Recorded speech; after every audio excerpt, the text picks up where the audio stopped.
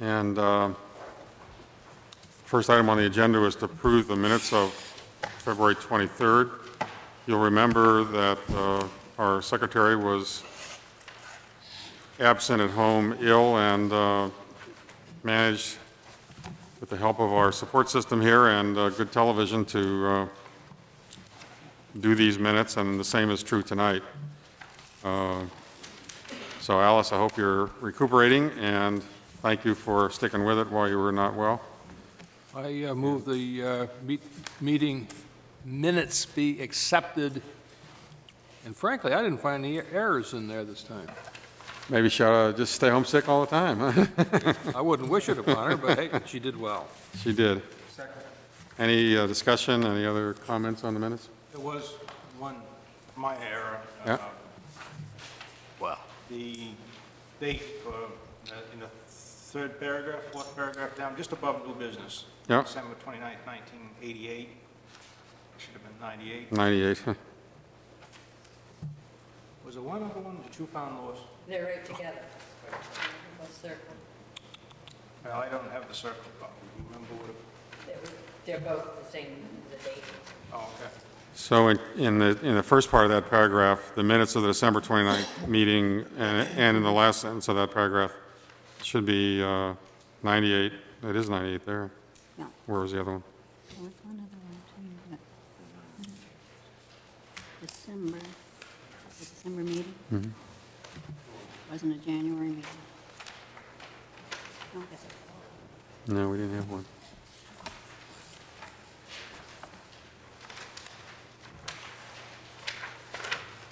I guess we're all set then. All those in favor of approving the minutes as read, with the one correction?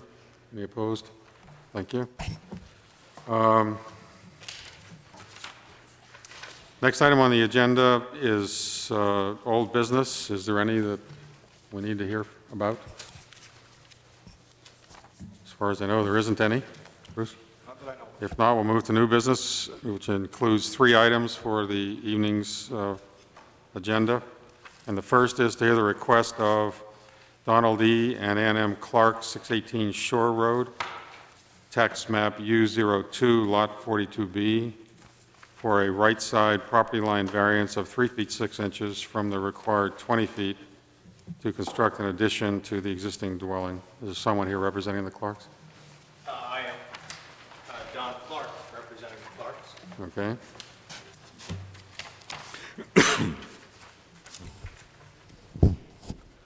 I have nothing to add to the written materials that were submitted, except for a letter which I had signed by a number of the abutters,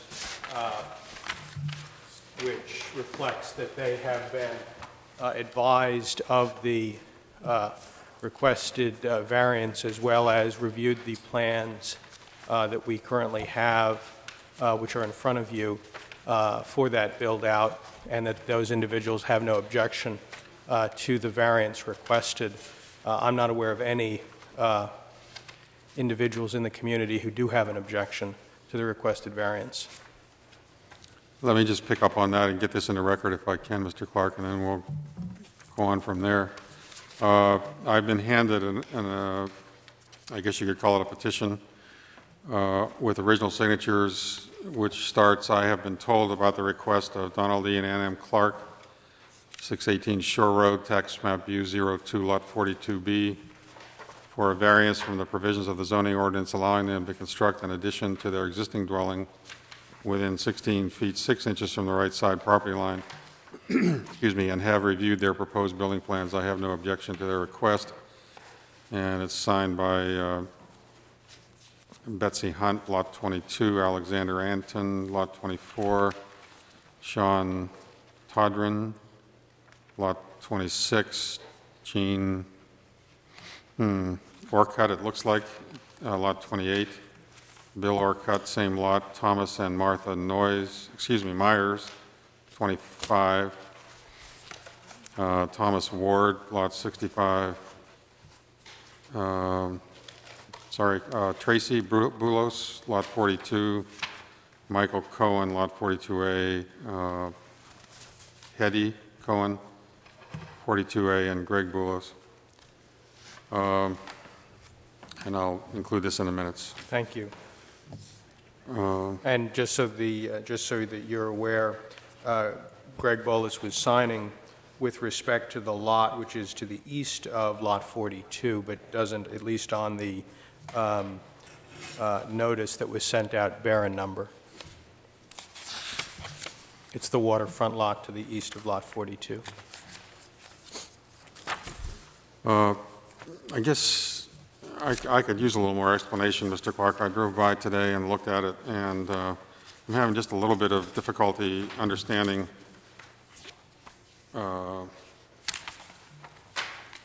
what it is you're doing. Are you going to continue to have a garage, or is the garage actually being converted into this play area? Or No, the build-out, I think the best view of the build-out is attached as Exhibit F to the application, which is a floor plan.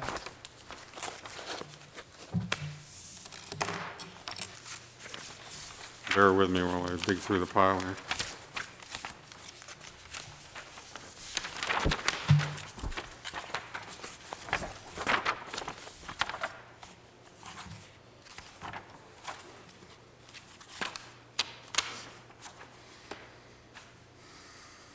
Exhibit 1? Exhibit F. I'm sorry? Yeah, Exhibit F, it would be the proposed preliminary floor plan A 1.1, Exhibit F.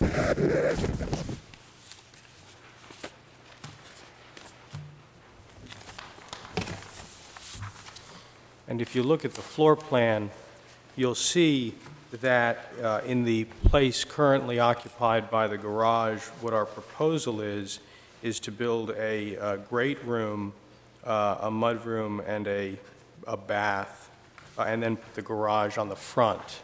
What it will allow us to do is to then convert that space to usable space rather than just as a garage. That space actually has probably the best view of the water on the property, which is in part what motivates our request.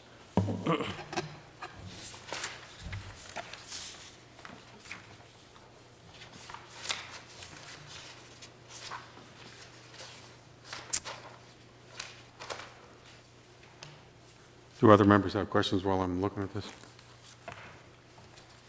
I guess I have a question. Yes. The current corner of the back of the garage, is that 20 feet from the property line? Yes, it is. That's exactly 20 feet. Exactly. And so So- what happens is that behind the house, So because it's the extension behind that that encroaches on the 20 foot. exactly, the variance is actually, the requested variance is a triangular piece, which would represent the build-out space from behind the current existing property, or garage, towards the east side of the property, or towards the water, correct?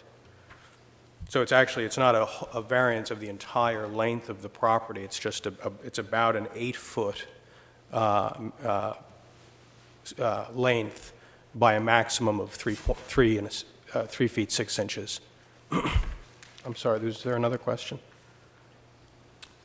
Mr. Houghton, did you have a question? That was the same question I was going to ask. Okay. Thank you. And I think the best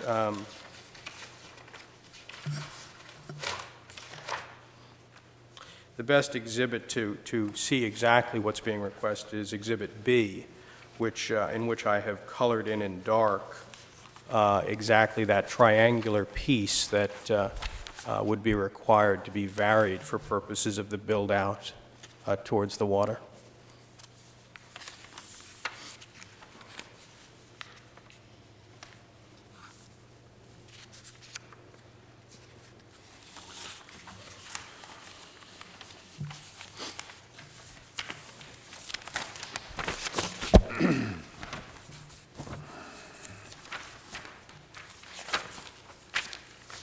I guess where I'm still having a problem, Mr. Clark, is with, hang on just a minute here, I'll find it.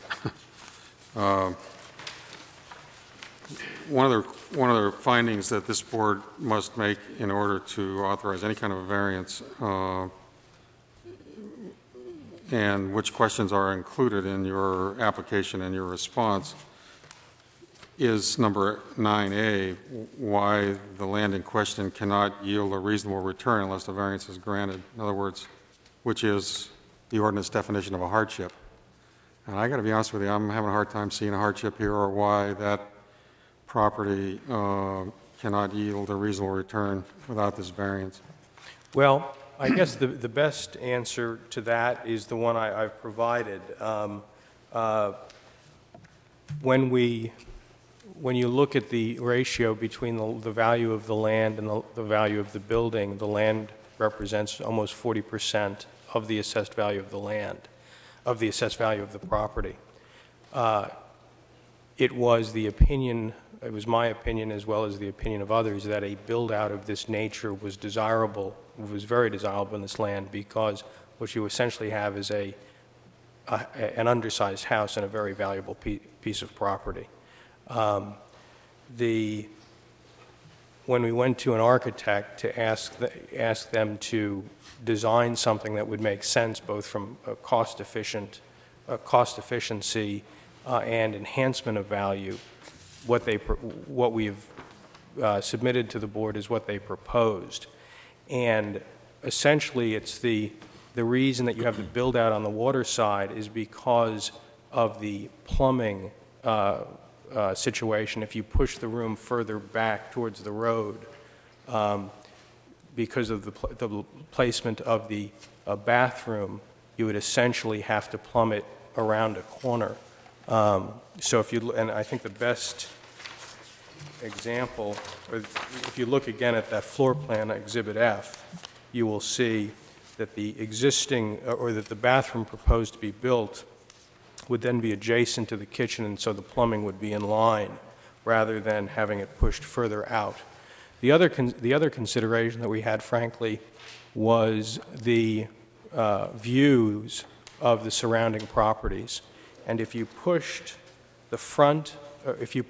the proposed construction back towards the garage, really what you're going to be doing is further encroaching on views of people to the north of the property, who currently now are looking at a very nice lot.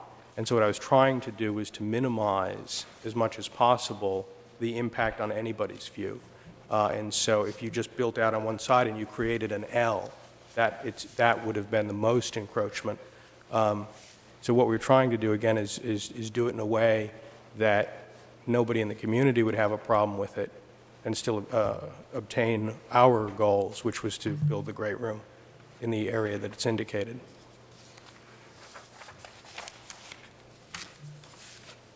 Other questions from board members? Thank you, Mr. Clark. I have one sorry, question. go ahead, Mr. Barr. When did you purchase this property? Purchased it in September of 1997.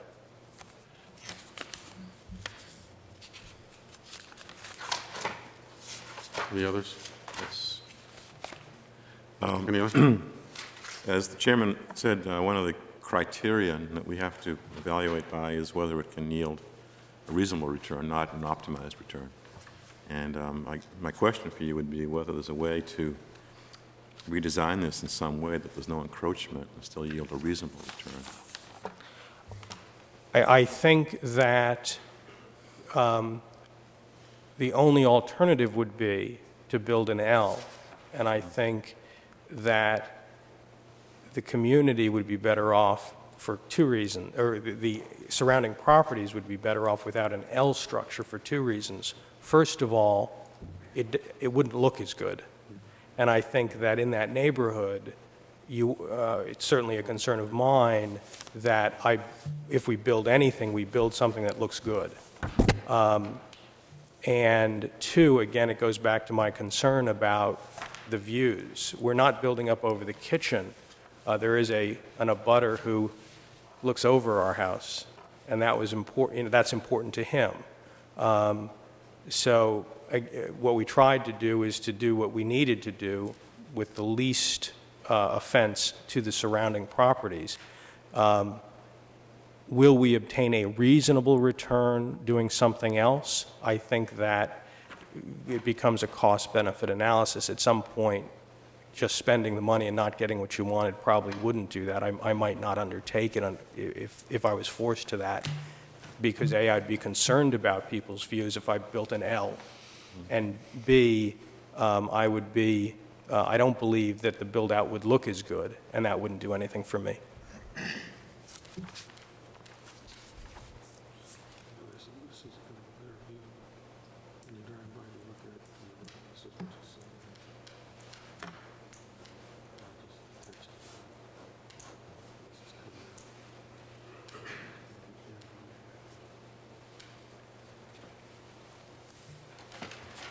Any other questions for Mr. Clark?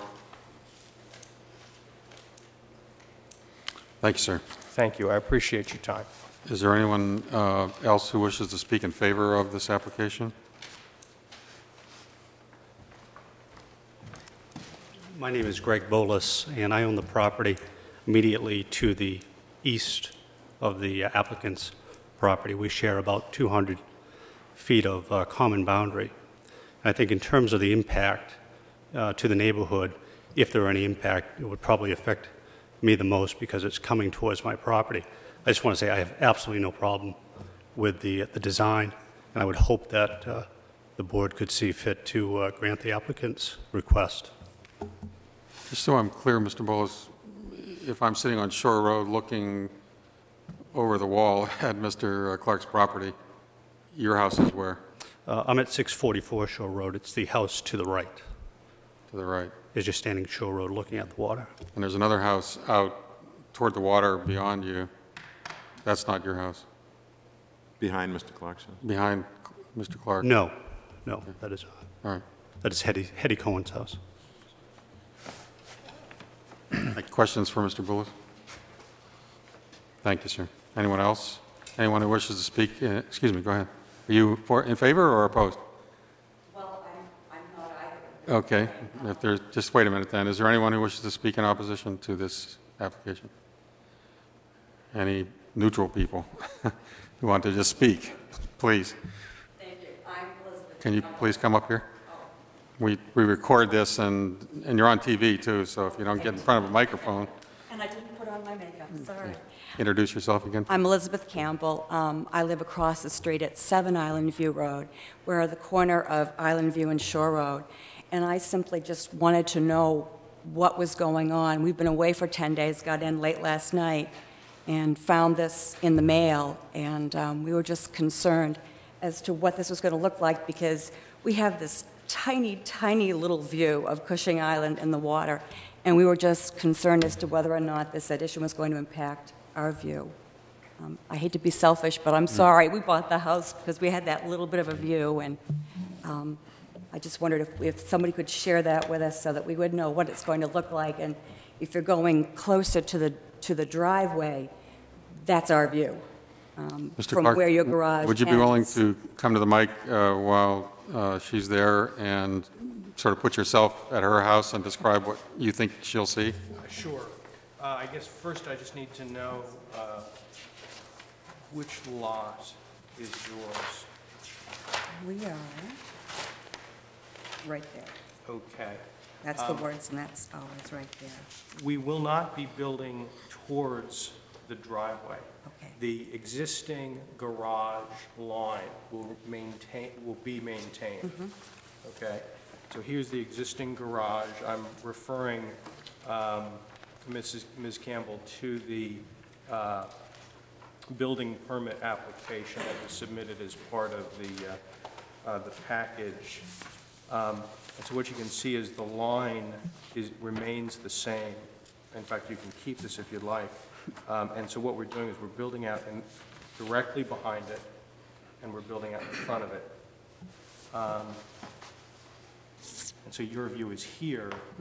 I don't believe that it will impact in any adverse way. Okay, well, that was my concern, that if it was going closer to the Bullis property, it would be closer to the driveway, and that's the only Absolutely. view we have only during the winter months, because with the foliage that's shot anyway, but... I understand. The existing, the line along the garage will be maintained. All right, It so will not further encroach along the driveway. The only place that it encroaches is behind the house because of the way the property slopes this way.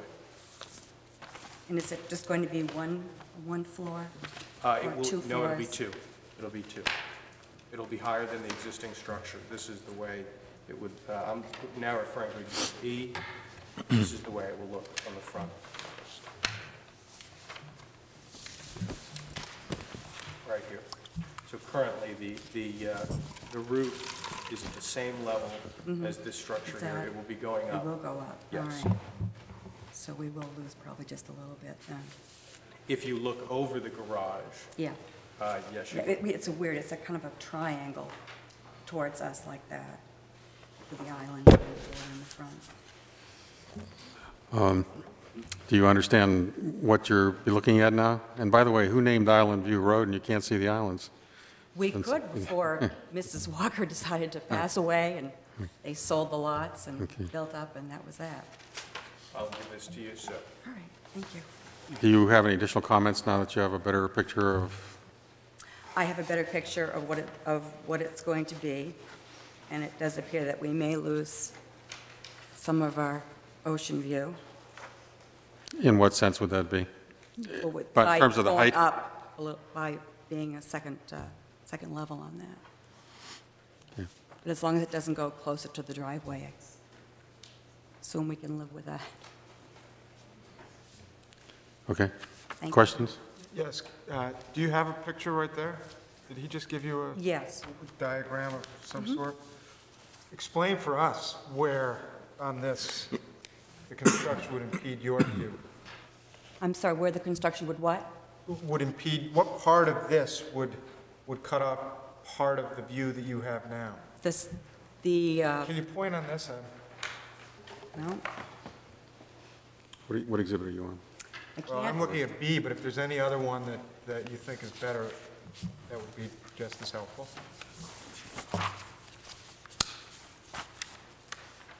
I don't think I can explain it on this one. It looks like the driveway is this way, but when he showed me the diagram where they're lifting the roof line, right of the garage, Maybe I can help.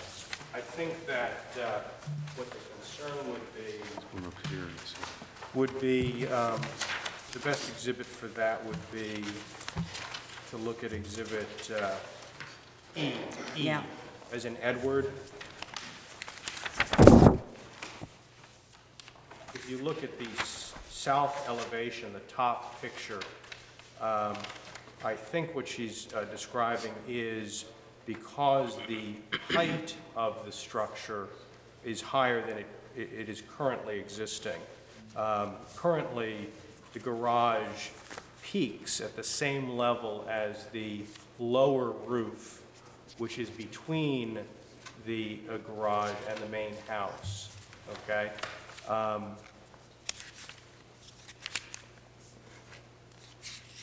Okay, so the whole thing then would get in your way, as opposed to one side or the other of the existing garage? Yes. It wouldn't make a difference because you're looking at it from the end, if you will. I think the problem for her would be because of the entire structure being higher Okay. rather than either the front or the back being Okay. higher.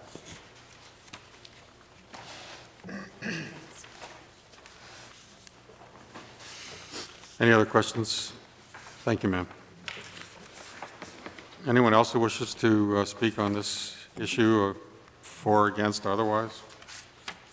If not, the hearing is closed, and the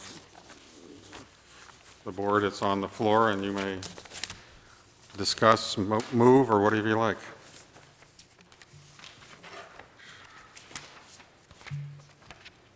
I'd like to make a comment. Please. I sympathize with the interest of the applicant, and it's a very attractive design. But I think that we do have a quasi-judicial responsibility, and one of the criteria that's most important is this reasonable return one, and I don't see that the applicant cannot achieve a reasonable return without this variance. Are there other comments from board members? I have to say, I'm a little concerned that's a barrier that we don't have the facts to get over, given that the house was just purchased, so the prior owner, one can presume, received a reasonable return. There's nothing that there's no existing problem that this remedies that shows that it can't get a reasonable return without these changes. I would like to hear if anyone has any thoughts that might explain a little more than, put it this way, I don't think that the basis that you can compare the value of the land, say it's a valuable piece of property with a small house, and that, I think that would be a dangerous precedent to set as a basis for saying there's no reasonable return, and I'm not sure that there's anything else in here. In other words, you don't see any, you're not sure one way or the other, there's no facts to drive that decision in your mind, is what you're saying? Well, I understand the argument to be that, that it's a valuable piece of land with a structure on it that doesn't befit that valuable piece of property, and if that's the basis for it, then I don't know that is. I'm pretty sure that the law doesn't allow that, and I think it would be a tough precedent to set. If there's another reason that someone is aware of, or can explain to me why I'm wrong, then I would like to hear that, because I'm open to talk on this. Any other board members who wish to comment or respond to Tom's question? Amer? I can't respond to Tom's, but looking at this thing, this property line is kind of screwy here. Now, I am mildly curious if they had drawn a straight line from what appears to be the Cohen property and carried it right on up to Shore Road, this could have been done without having a variance problem, couldn't it? You'll have to ask Bruce that question, because I don't know even what the scale is on that line I'm looking at. But if they'd had a property line that had gone right up there like this. oh, I see what you mean.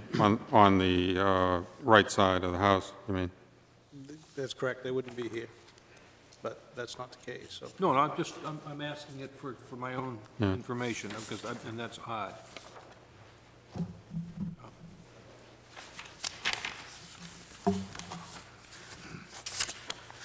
Are you done, Mr. Oden? Oh, I'm sorry, yes, Yeah. thank you. Is there someone who wishes to make a motion if we're done with our exploration?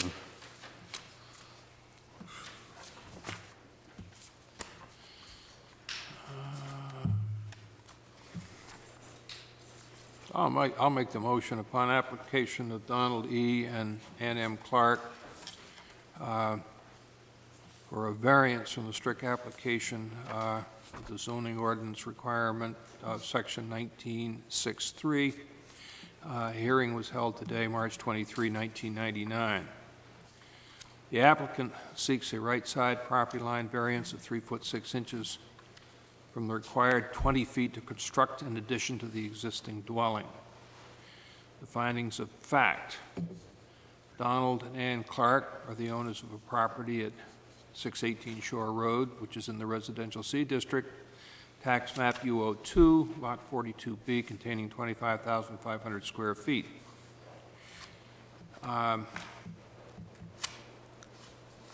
We have 4 conclusions. Can I suggest, Mr. Oden, that we Yeah, go ahead. probably want to have some additional facts in here? I'm not sure exactly where you're heading, but I'm not either, but that's you can, all right. if you can come up with any other fact-based observations that would be helpful to support whatever conclusion you're about to lead to. Well, I was going to delay for a moment, continuing on. Do you want me to give my reaction to each of these as I present them. For example, the land in question can yield a reasonable return regardless of the variance, regardless of whether the variance is granted. Is that what you're looking for? No, what I was was hoping you would be able to help fill in behind yourself there, or ahead of yourself, really. For example, if that's where you're trying to go on the conclusion, then perhaps a fact might be that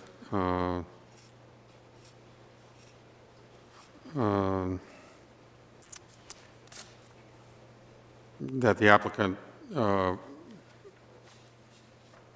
proposed that the land cannot yield a reasonable return because of the 40% assessed value. Well, I need to go back and reference this if I'd realized you. Well, I'll try it. The land in question cannot yield a reasonable return unless a variance is granted. The applicant suggests that the land currently represents 40% of the assessed value of the property. Adding a family room will enhance the value of the premises. He suggests it is logical that such an addition is reflected in the proposed plan, even though the lot is non-conforming and the lot is non-conforming now given its approximation to the right-of-way and the existing driveway. The need for a variance is due to the unique circumstances of the property and not to the general conditions of the neighborhood. Effectively, the property line runs across the existing driveway. As a result, the building out to the east will encroach upon the 20-foot setback, thus requiring the variance. However, the variance has nothing to do with the general condition of the neighborhood or neighborhood conditions. The granting of a variance would not alter the essential character of the locality. I think that the proposed build-out is consistent with the neighborhood and will enhance the value of the property, and that most of the properties in the general area are pretty much bigger than the proposed build-out. The hardship is not the result of an action taken by the applicant or the prior owner. The variant was not anticipated by the applicant nor the prior owner. However, the desirability of the build-out only became evident as the design process was undertaken, proved the most cost-efficient, and would provide the most return for the cost of the project. Can I ask you, Mr. Houghton, on that particular item, the statement you just made would lead one to the conclusion that you believe there is a hardship, and I'm not sure that's consistent with your comment about number one. So I wish I didn't have to give you a clear-cut answer, but my suggestion is, I think in this particular instance, that there is a hardship due to the arrangement of the property with the existing property line, the arrangement of the property line as regards the build-out, and as I have read through this thing, and I'm editorializing at this point, that's fine. It appears that to fulfill the needs and wishes of the property owner, the only appropriate way of doing this is to do it by picking up the 3.5 feet which they need to add their addition, if that's what you want to call it, or the new building. And I think that, you know, frankly, I do know the property, and having visited and seen it before, it certainly is not going to encroach upon Mr. Boulos in any way, and certainly won't impact on Mr. Cohen. I do not have a full appreciation how the view will be impacted by this, and I'm not sure that I could really address that side of it. But, so,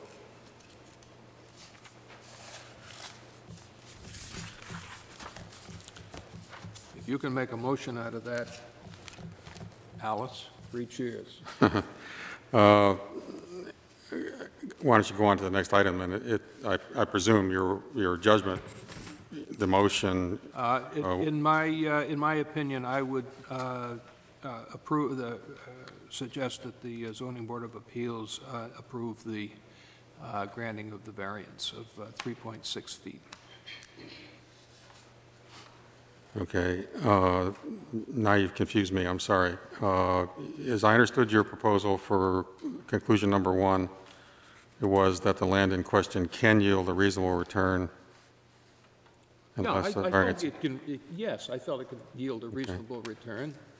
But the problem is you can't have my you cake can't and eat it. have your cake and eat it too. No? You can't have an affirmative finding there and come to the conclusion that you came to. Well, there's just no question in my mind that the land can yield a reasonable return. It's obvious that Mr. Clark bought the land less than 2 years ago, and I presume that at today's market he could certainly sell it. So if we need a positive response to all 4 of those, then I have to reverse my initial thinking and suggest that the Zoning Board of Appeals has got to reject the appeal. Let me go back just so that there's a little more clarity about what the board is faced with in this case. And I'm reading now from the ordinance, which is Article 5, Section 19-52, subsection B, variances. To grant variances from the terms of this ordinance, provided that there is no substantial departure from the ordinance, from the intent of the ordinance, excuse me, and 2, a literal enforcement of the ordinance would cause undue hardship as defined by 30-A Maine Revised Statutes 4353 zoning adjustment. Then what appears on the order that Mr. Houghton's been reading from is the following. The term undue hardship as used in this section means the land in question cannot yield a reasonable return unless a variance is granted. The need for a variance is due to unique circumstances of the property and not the general conditions in the neighborhood. The granting of a variance will not alter the essential character of the locality, and the hardship is not the result of action taken by the applicant or a prior owner. And those 4 elements collectively go to make up undue hardship, and it's my opinion and understanding that the board would have to find affirmatively in favor of the applicant in each of those 4 questions, and that's why we're having this discussion. I want to be clear what it is Mr. Houghton is trying to accomplish and what he bases it on so that it's a clear order. And it's my understanding from the discussion, both from you, Mr. Houghton, and other members, that there's, at the moment, at least no comfort that the board can affirmatively address number 1, the land in question cannot yield a reasonable return unless the variance is granted.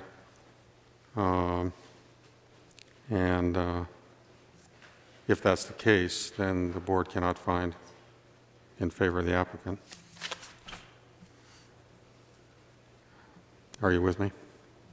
Yeah, so, very much. Okay, Yes. all right. I So, didn't realize sorry, I'm saying all that just to be clear both to the, No, to the audience and to make sure that I'm understanding what it is you're trying to do. Well, what I'm trying to do and what I did are 2 things.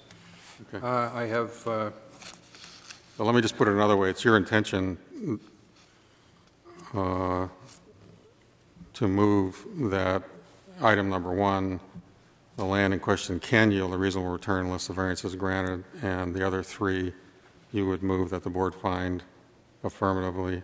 That's correct. Okay. And is there a second to that motion? Second. Okay, there's a second. Now it's on the floor for discussion.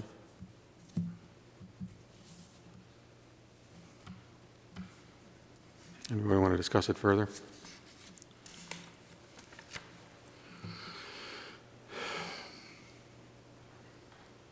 If not, then all those in favor of the motion as stated, raise your right hand. I see all in favor and nobody opposed, so the motion is passed, which leads to a judgment of the Zoning Board of Appeals that the variance appeal is denied. And we got a serious problem, Mr. Clark. I think that my sense is that every member on the board thinks what you're doing makes sense in many ways, not only for you but for the community, but the ordinance is such that there's not enough evidence in front of us to suggest that, in fact, the value of the property cannot lead to a reasonable return in its current situation or, in fact, in some different variation of the plan. So I guess we're sending you back to the drawing board and hope you can come up with something that you and the neighbors can live with and still meet your needs. We'll move on to the next item on the agenda then. It's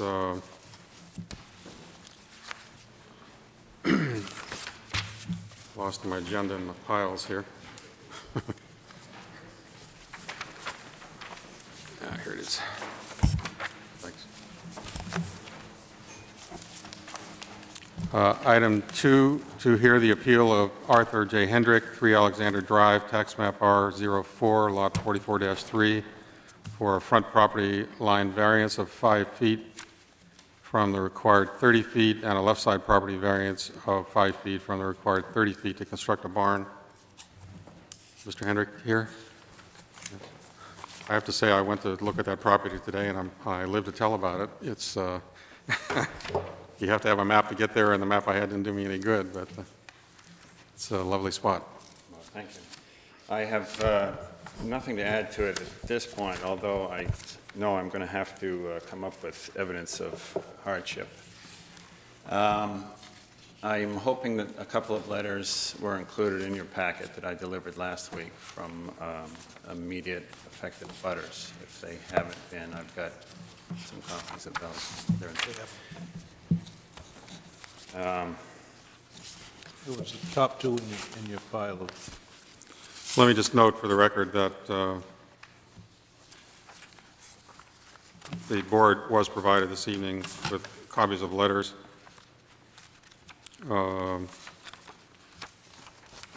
working my way down through it here, from neighbors, Alan Marcuse and Pam Guston, which in effect says we don't have a problem with what you're doing, and from Ron Treister, I hope I pronounced that right. We have no problems whatsoever with your proposed plan to build a carriage house per the diagram you delivered to us. We're strong aficionados of your work and have no doubt that the product will be first quality. It'll probably work to our advantage and assist to increase the value of our property, of adjacent property.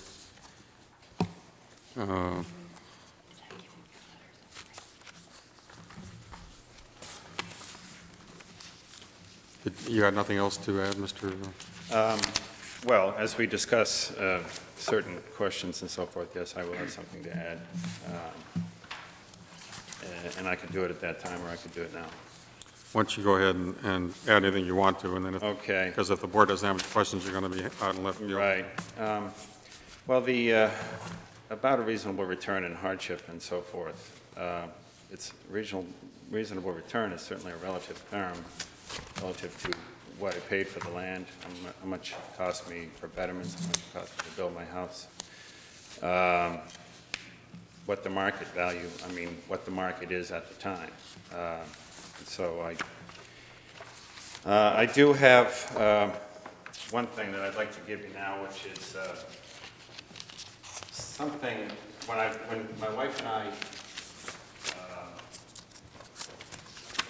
and I decided to buy the land and signed on the land, there was a driveway in place with a culvert, and about a week before we closed, we had to, the previous owner told us we couldn't use that driveway and we had to remove the culvert, and we had to bring the driveway up to where it is right now.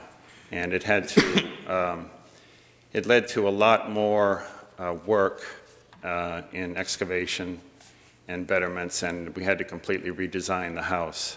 And it was about $15,000 to $20,000 more in excavation costs for the driveway and so forth, and the redesign of the house.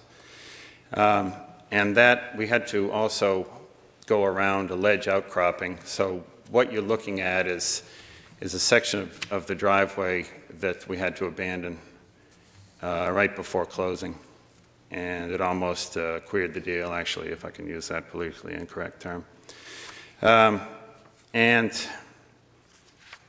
so the location for my small barn, 24 by 28, is on the crook of that driveway where it comes around to come into my garage. And with the 30-foot setback, it's right next to the edge of the driveway. And that was a hardship that was partially created by me because I built the house, and I know this is going to be a question also, which is question D, because I built the house and put in the driveway. The leach field had to be where it is, and that partially determined where I had to put the barn, because I can't get to basically the back part of my land between the leach field, the house, and what are some wetlands. This is really the only location. Sorry, the tape recorder ran out of tape there, so give us a second to rewind.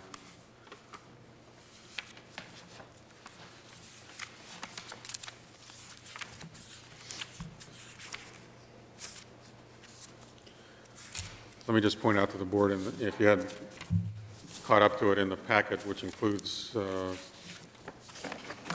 Hendrick's application, second or third page from the bottom is a lot layout, which includes the leach field and the proposed location of the barn, so you can see the relationship that he's talking about. It's headed proposed 24 by 28 barn. Okay? Keep going.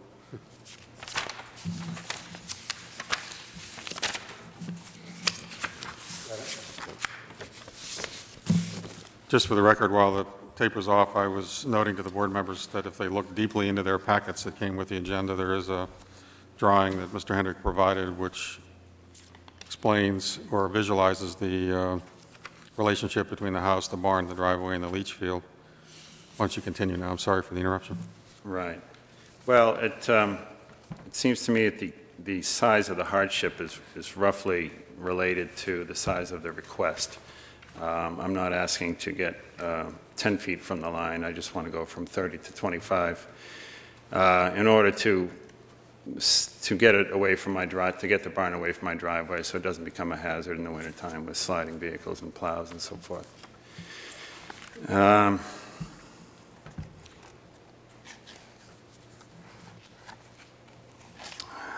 I'm not sure I have anything else to add right at this moment. Okay.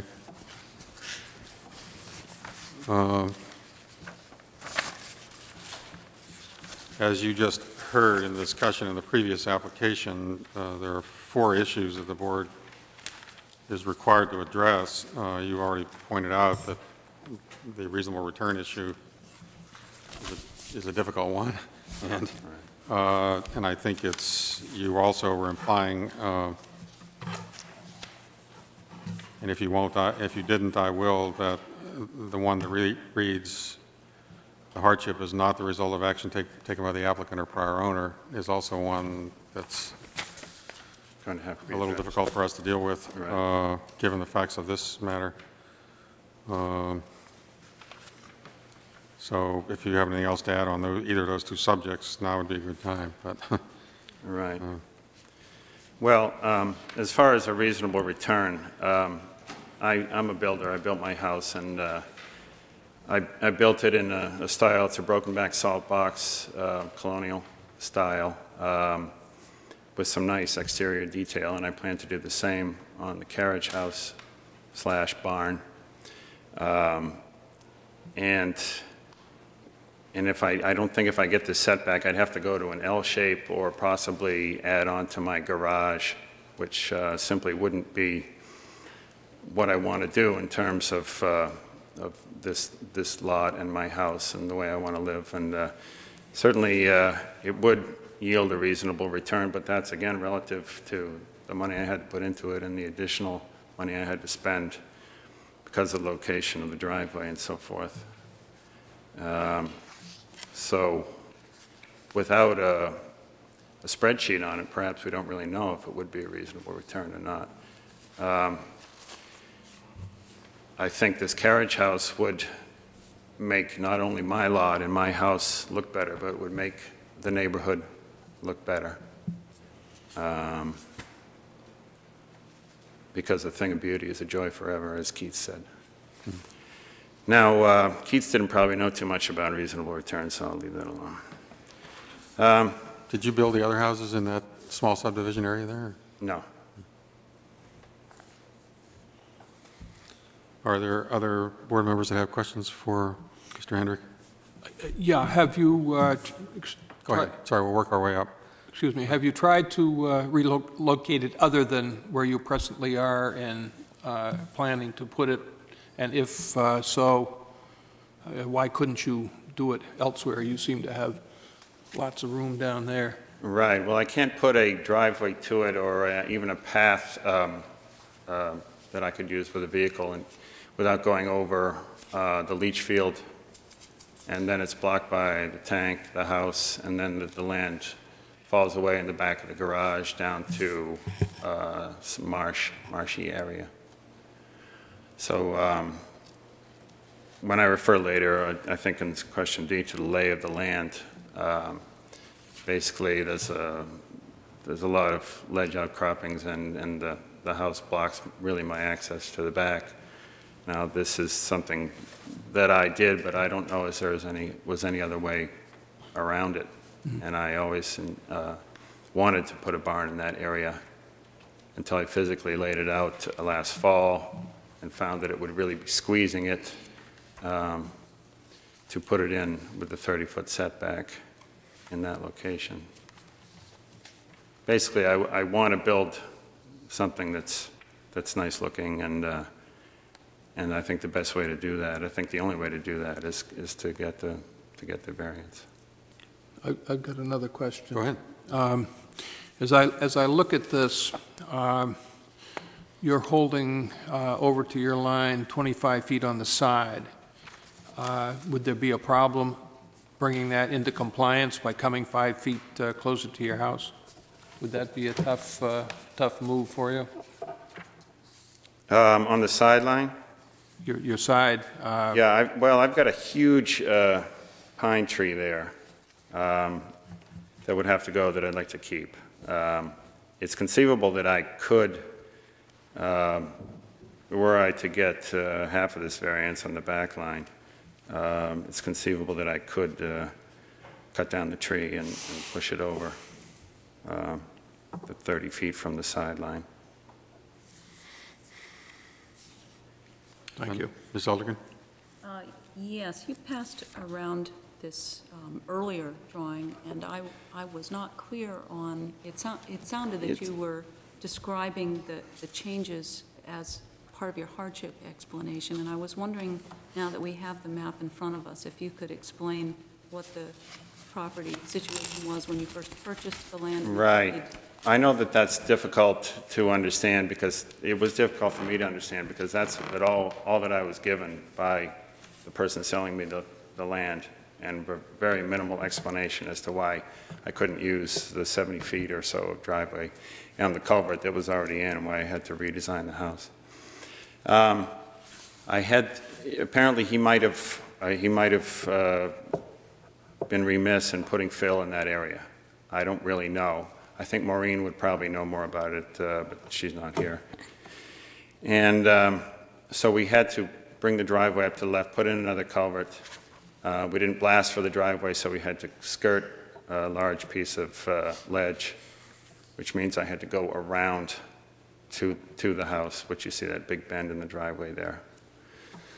And as I say, the hardship in terms of reasonable return, it added about almost $20,000 to the cost of just the driveway alone, plus the redesign.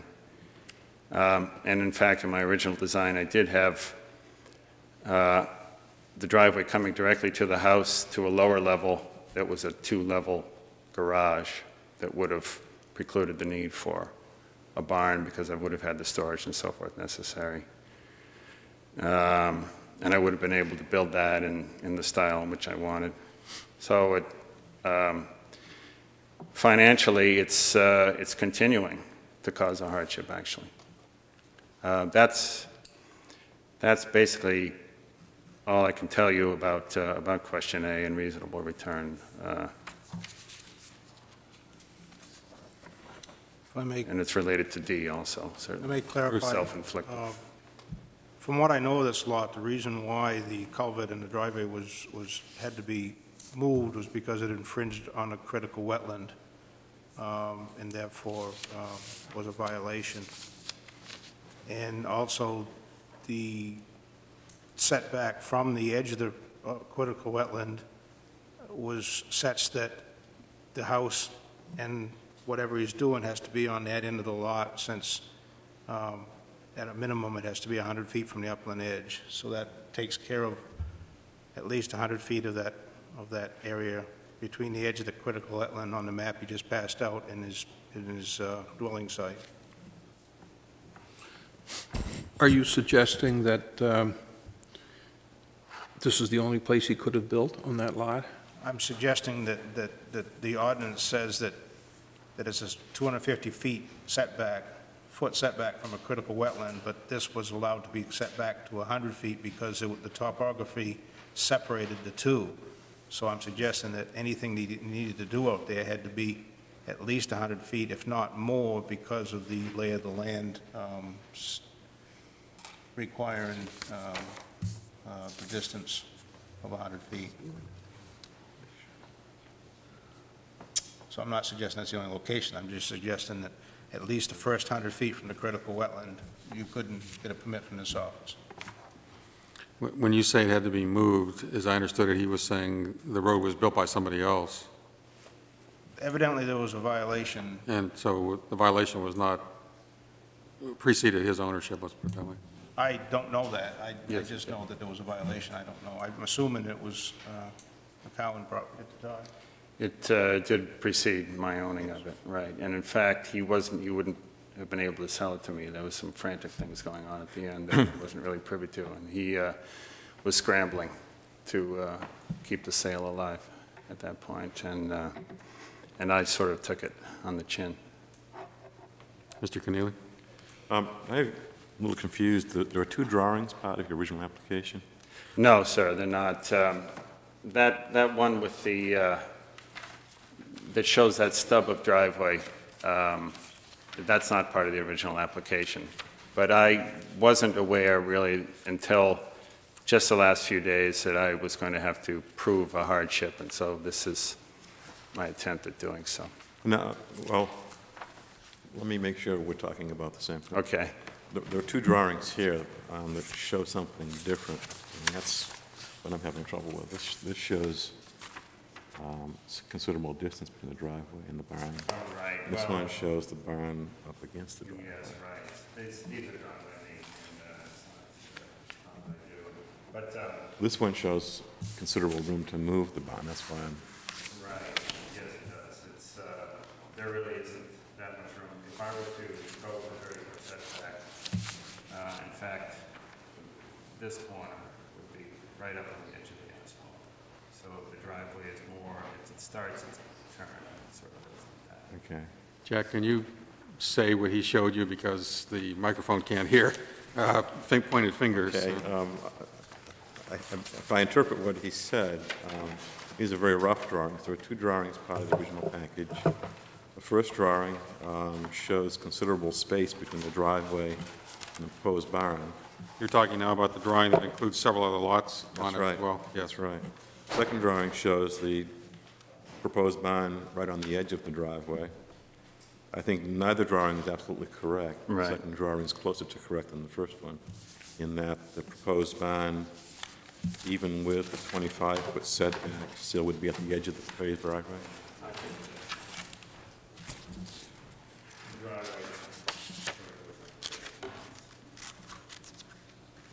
Okay. It would be right to the edge of it. Okay.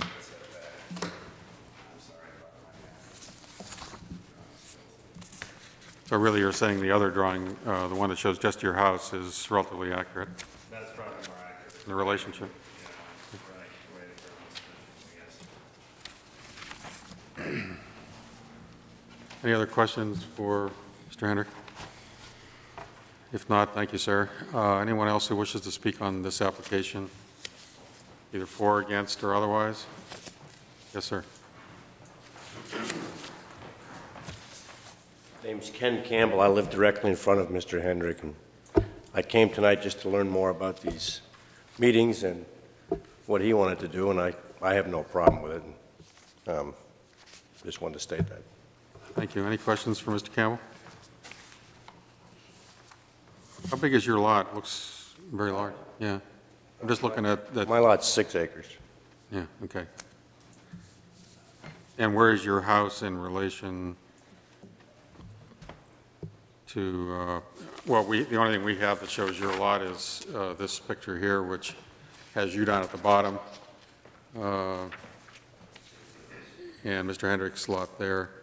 This is the picture that, or the drawing that Mr. Keneally was referring to earlier. My lot actually goes way over here. And where's your house in relation to the, Right here. down just below the, actually the Traster's lot? My house would be right in front of the Treesters and a little bit in front of Okay. Hendrick. Thank you.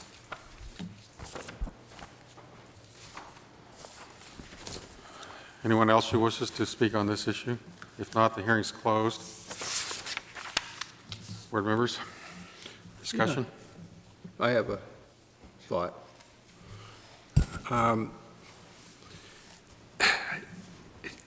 I recognize the concern for granting setbacks. And I don't know whether we can change this thing, but Mr. Hendrick suggested that he can move the barn toward the house a little bit and get that into an accurate, I mean, appropriately situated so that it is a 30-foot side setback. Then we would have to consider a 5-foot reduction on the rear setback. Based on what I'm hearing, and I certainly stand to be corrected, it almost sounds to me as though he's either going to get a barn in this area or he's not going to get a barn from what I gather on the rest of the property. Now, if I miss something, please correct me, but my inclination would be to say, all right, move this over, pick up a 30-foot setback on the side and consider granting a 5-foot rear setback. Now, I presume, looking at the Marcucci land behind him, that by suggesting his building envelope is within that circle, I've got to presume that the rest of that land might not be suitable too much for building. Is that a reasonably correct interpretation? Therefore, aside from violating the setback desires, I don't think we're going to hurt anybody very badly by considering that. So that's my thought. Anybody else? Mr. Keneally? Let me ask a question to the chairman. Would it be appropriate to request a survey, an accurate survey, and defer consideration of this until we have that? Toward what end? What is it you want I to? want to have a better understanding of where the buildings would fit in the land. Well, any request you want to make is fine if the rest of the board votes for it and/or the applicant agrees to it. So my hesitation is not on that subject. I'm just not 100% clear what we're going to generate. I gather you're expressing some uneasiness because of when you asked the question, the answer was, well, it's not exact drawing, and you're not sure exactly where it fits on the land. I just don't feel I have a complete understanding Yeah. of what it looks like. Can I ask the applicant, Mr. Hendrick, did you do any kind of survey measuring, or at least as a builder measuring that you're satisfied is accurate, such that the second drawing, the one with just your house on it, in your view, represents a fairly accurate result, or do you think a survey might help you or hurt you? A survey, actually, well, a survey certainly would show that it would be really squeezing to get a barn, and that the barn would actually be almost touching the asphalt.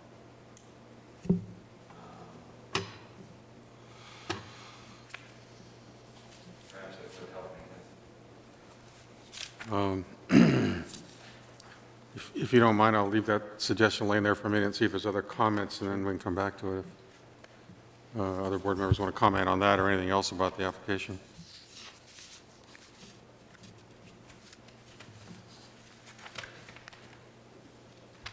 I guess, go ahead. I have a question for Bruce. Go ahead. Bruce, assuming Amory's suggestion was feasible, would we be creating any new, would that create any new problems that aren't identified because that wasn't what was applied for? It looks like there's wetlands issues and It would not create any problems with wetlands. The fact of the matter is the board can grant anything up to what was advertised, but not less than that, but certainly more than that. Measuring that in terms of side setback distance. In other words, as long as you don't grant something that's more flexible or more, intrusive than what was advertised, you can work from there down. But if I may just comment for 1 minute, it's a good suggestion what you said, but either the hardship criteria can be met for both or for none, so it wouldn't seem to be logical to me to do half and not the other, or just a comment. It's okay, you saved me saying it. Do you understand what he's saying? Oh, I understand. That's Okay. why I said if it's feasible. I just want to know if we even need to get to that, if there's going to be a problem, another problem that's not identified here by the suggestion that it... The only thing the wetlands do, basically, what the wetlands did out there was, the reason why it could build less than the 250 that's required is because the topography went uphill, so that nothing, under the ordinance, if nothing drains towards the wetland, the setback can be reduced to 100 feet. So anything beyond 100 feet from that upland edge, as far as the ordinance is concerned, would be a building envelope, providing you can meet the setbacks to the property line. So there's no other restriction other than 100 feet from that upland edge of the wetland.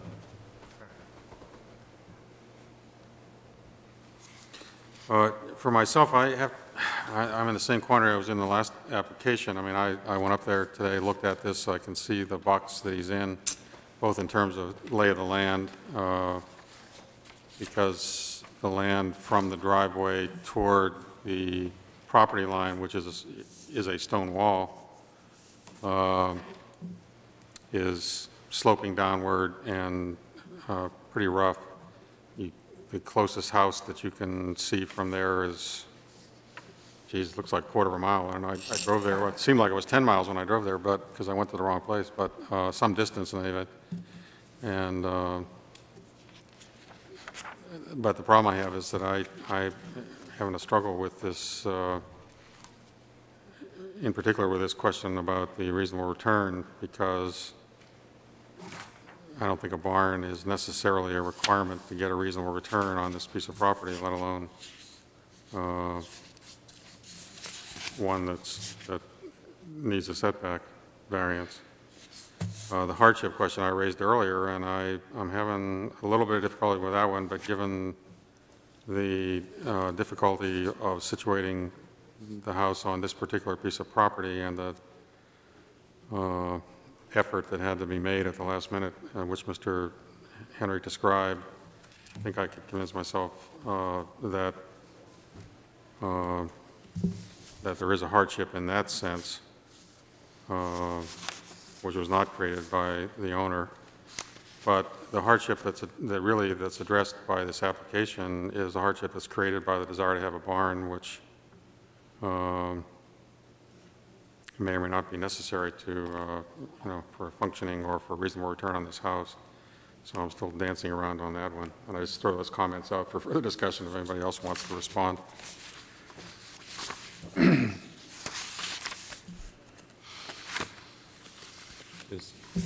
we still ask the applicant question? Sure, feel free. I would ask Mr. Hennig if you could come to a microphone if you're going to get more questions, it'd be helpful.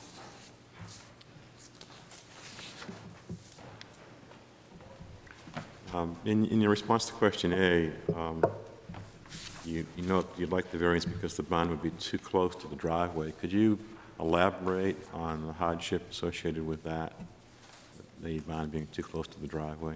And could you also define what the objective of the barn is in terms of the use of the property? Well, I do some woodworking. I build, and I do a lot of woodworking. And right now I'm woodworking in my cellar, and I'm hoping to put my table saw and a couple of other tools in the barn and use that for woodworking. I don't have a walkout basement, so I have to bring plywood in through my kitchen and push cabinets up through my bulkhead. Excuse me, you're talking about building in relation to your business? Right. And so, well, that to me is a hardship. In terms of a reasonable return, my point was that I put a lot of money into the house that I didn't think I was going to have to. I was asking you to clarify the hardship associated with the barn being too close to the driveway. Oh, with it being too close to the driveway. Well, in an icy situation, I'm afraid that a car would go into it. I would have to put barriers of some kind, or a plow would hit it because it's a very sharp turn right there. A couple of you fellas were there this afternoon, and it's a difficult driveway to negotiate, even when it's dry. And if it were icy, it would be difficult to to not hit it. So I'd probably have to put some wooden posts or something in front of it so we'd hit those instead of hitting my barn. Thank you. Any other questions, Mr. Henrik, as long as he's standing up there and we don't run him back and forth there? Thank you, sir. We'll try again. Any further discussion, or is somebody prepared to piece together a motion?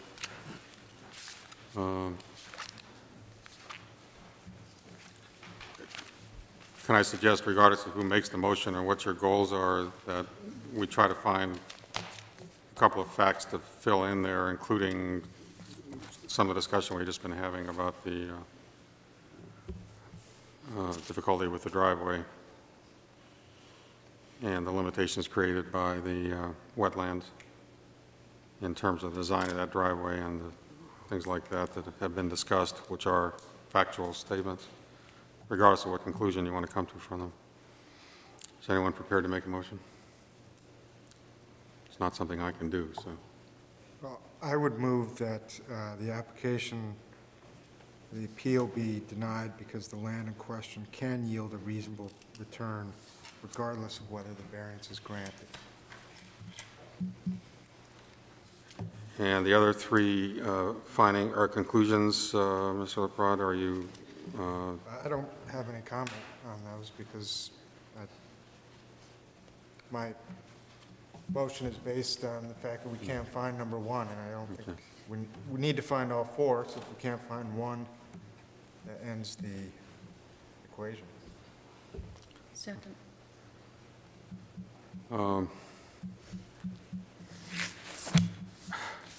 guess I have to exert the prerogative of the chair and say I don't agree with that conclusion. I think we need to address each of the 4 items and say whether or not you agree with them or disagree with them, or whether you know, find in favor of the application or not, and just leave it at that. I'd appreciate it if you would feel comfortable doing that. Well, on the other, I don't, you know, the need for a variance is due to unique circumstances of the property, and not the general conditions in the neighborhood. Mm-hmm. The granting of the variance would not alter the essential character of the locality, and the hardship is not the result of action taken by the applicant or a prior owner. Whoever seconded it, okay with that change? Now discussion of the motion.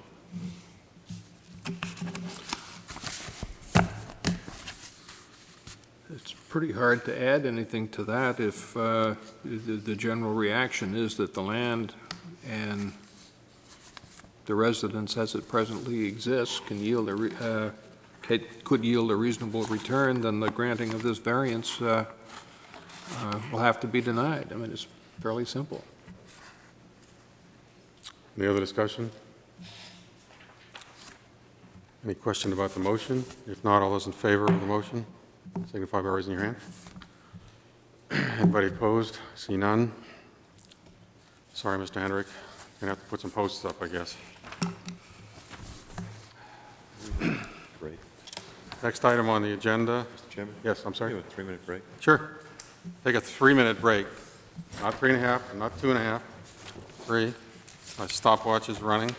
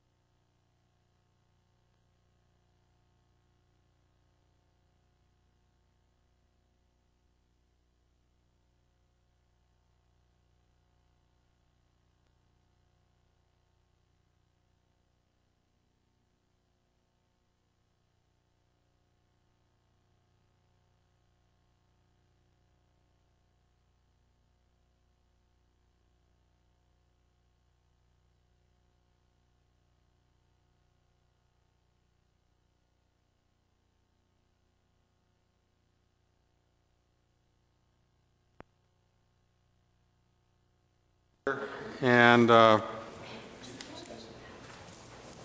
agenda's missing again. Weird.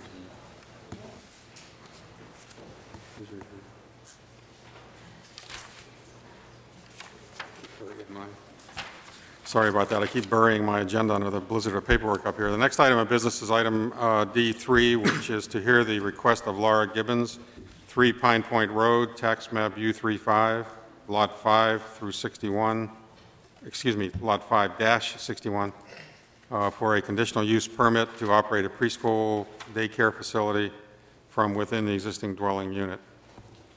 Is there someone here representing Laura Gibbons? Mr. Chairman, I have to be excused on this particular issue. Okay.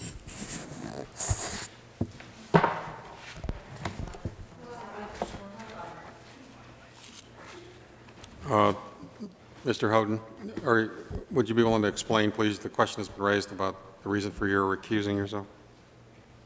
Yes, Mrs. Gibbons' father just signed a contract with me to buy my house yesterday.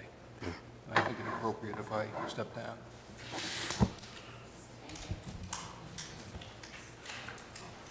Yes, ma'am.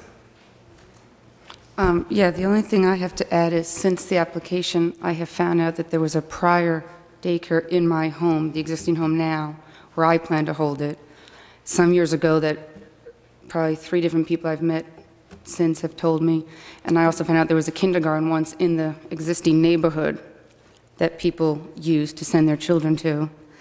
And the other thing, I know people are concerned about traffic, but I've been doing this for 6 years, and a lot of the traffic, a lot of the kids, I'm hoping to pull some kids from the existing neighborhood, which are walkers, and then most parents usually carpool with others, is what has been my previous experience. Like kids who are in another daycare, the daycare mom will drop 2 to 3 off at a time, which would alleviate a lot of the cars and the traffic.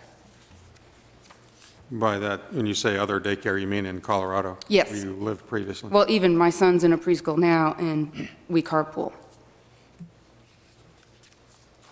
How many children did you anticipate the permit, if granted, would allow up to 12, you expect? The max I would want is 8.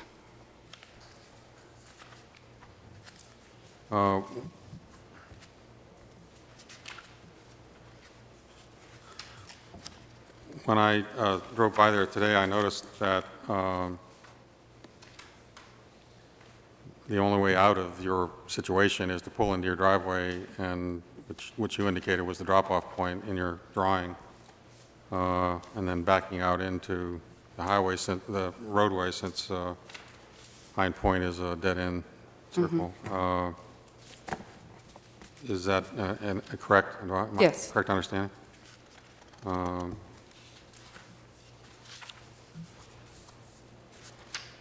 And what would be the hours?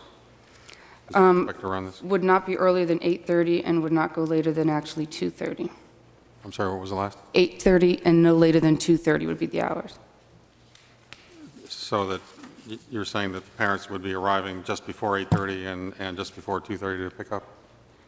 Just after 2:30 or just at 2:30.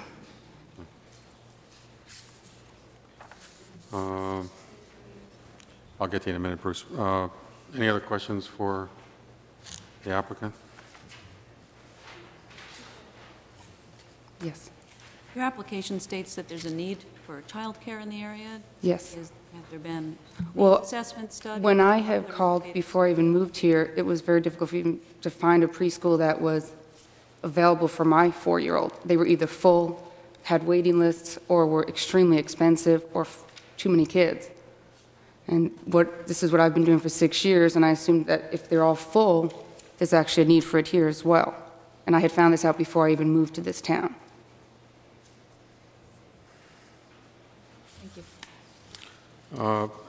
On the way from your place, I drove by Viking Daycare, which is newly opened, and there's a big vacancy sign on the post. Have you talked I to don't know anything about that if it's newly opened. You know where Viking is? I believe so, to the right, going out on Scott Just Drive. across from the Yes, retirement but home. that's more of a daycare as well. I'm just talking about preschool. There will be no daycare. So it will not be parents that are working that need somewhere for the kids to go for the day. So you're really seeing this as a teaching Yes, institution, not just a care institution? Right, it's not at all, it's a teaching institution where I was planning to do it just 3 days. There would be 2 sessions a day, but it would just be 3 days instead of the full 5. Other questions for Ms. Gibbons? Stay there if you would, Ms. Gibbons, Okay. just for a second, because I noticed in one of the, once again, my piles aren't too organized here, but we did receive a series of letters which Mr. Smith passed along to the board just before the meeting. And on one of those I noticed was highlighted. Did you do that highlighting, Bruce? Or- It's highlighted because that section Okay. only applies to this application. The rest applies to a home daycare that is in the process of getting approval.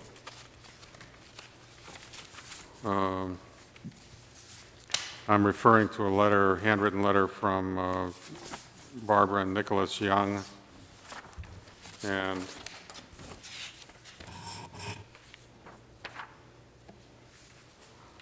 it refers to their awareness that another home daycare permit has been applied for elsewhere in our neighborhood. And this letter, by the way, is objecting to your proposal, and that additional proposal doubles their objections. Can you tell us, Mr. Smith, where that other, when you say home daycare, that means 6 or fewer children, right? The other daycare that mentioned in this paragraph is Gibbons, this application. The rest is in relation to 4 Evergreen Circle, which is a home daycare. Oh, I see what you're saying. Okay, now I see. If I look at the front of the letter, I can see that it's addressing the proposal at 4 Evergreen Circle. And the highlighted section relates to the Gibbons application. Correct. So the other home daycare center, which means 6 or fewer children proposed, is at 4 Evergreen Circle. And frankly, I'm not sure exactly where that is. Is it in the Brentwood neighborhood? Yes. Go ahead, Mrs. Mr. Telliger. Smith, could you clarify, will the 4 Evergreen Circle be requiring a variance from this board as well? Neither one of them require a variance, but if you're asking if it will require a conditional use permit, Yes. at this time, what the ordinance requires is that home daycare, which is 6 or less, there's a notification process whereby all the neighbors, abutters are notified by mail of the pending application, and if there's no comments that are relevant to the application, then at the end of the 30-day period, the application will be approved by the code office. If there is evidence that the applicant may not meet the conditional use standards, then it will be referred to the Board of Appeals for the April meeting. And I have had some letters come in. I haven't made a determination yet what's going to happen to that application. So.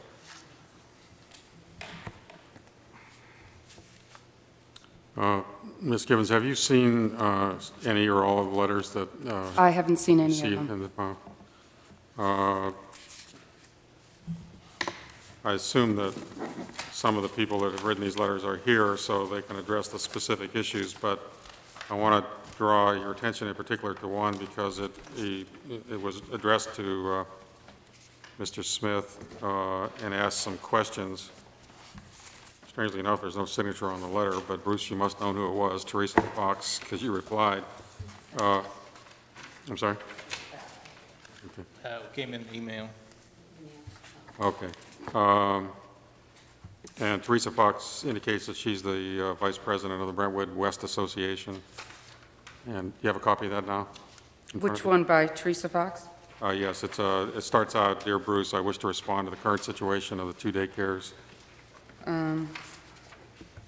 And right in the middle, there's a highlighted. Oh, okay, yes. My hope is First to one. keep that Okay. with the rest. I'm bringing this up because there's some specific issues that she raises that you may want to address, and I realize I'm pulling this on you at the last minute, but it may be helpful. For example, in the first one, she addresses the issue of fencing perhaps you could describe to the board what your intentions are with regard to fencing? The fencing, I believe, is on the Evergreen Circle one. Oh, I'm sorry, you're right. I'm going to get, does the back of your property where you have the play area come up against the wetland area? Yes. I know it's conservation area, is it? Yeah, the conservation area, yes. Okay, The second half of that letter is okay. got to do with 3 Pine. First question she raises specifically with regard to yours is 12 cars per session in and out for 2 sessions means 48 more cars, or 48 more trips would be a more accurate way of putting it. And expresses concern about the cul-de-sacs where children play, et cetera. Do you want to? Yes, because the hours I would be doing it, the only children that would be around during the day would either be under 5, which they're usually supervised by parents, and the times that the kids would be coming would be, times when there actually would be no children on the block, and it's a school, so it would not be run when Cape is closed for snow days. It would not be run for spring break. It would not be run for winter break. It would not even be in session during the summer. So when all the kids were home that are, older and that would be playing in the streets, my school wouldn't be open. So it would just be open during the school year, which in turn would be the kids who are under that 5-year-old age. And so really the only kids in the cul-de-sac at that time would be kids 5 and under who are usually supervised by their parents. In her second paragraph, she talks about Brentwood West being a residential zone and would not support a conditional zoning change. Just for the record, this does not involve a conditional zoning change. The zoning in that area does allow conditional use approval for this kind of facility, provided that it meets the criteria in the ordinance.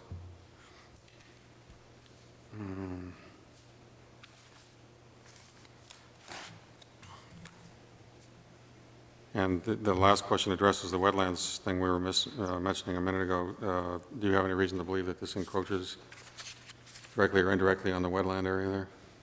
It's my assumption, I haven't visited the site, it's my assumption that the fence will follow the yard area to the rear of your house. If that's not the case, then we'd have to confine it to that area. Right, no, I haven't lived there long, I don't know how wet the land is, but so far right around the house where the children will be in the walkout basement, 90% of the time when it's a school, not a daycare, you really only go out for 20 minutes for the 2.5-hour session. So it'd be 40 minutes total a day, and I was just going to use the area closest to the house. Well, the issue would be that as long as there's an existing yard there, then that yard could be fenced in and used regardless of the wetland Yes, it could. boundaries. But if you wanted to go further into the wetland, then that could pose a problem. Okay. Yes, go ahead. How many days a week do you plan on operating? I was planning on doing it 3 days a week, Which days? Tuesday, Wednesday, Thursday. There's another letter in the file, just for the record, from Sandra J. Curry objecting to the proposal on several grounds, one relating to the traffic issue, one to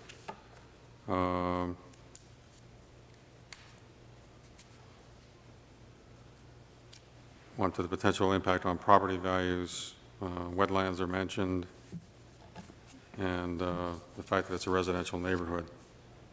There's another letter signed by a number of members of the Younger family saying they can't attend tonight, and their primary concern is safety because of the traffic.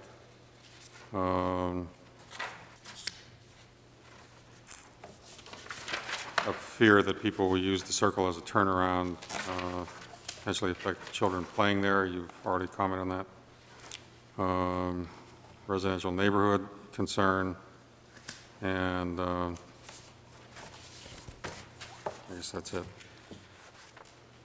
Ivan and Susan Most signed a letter.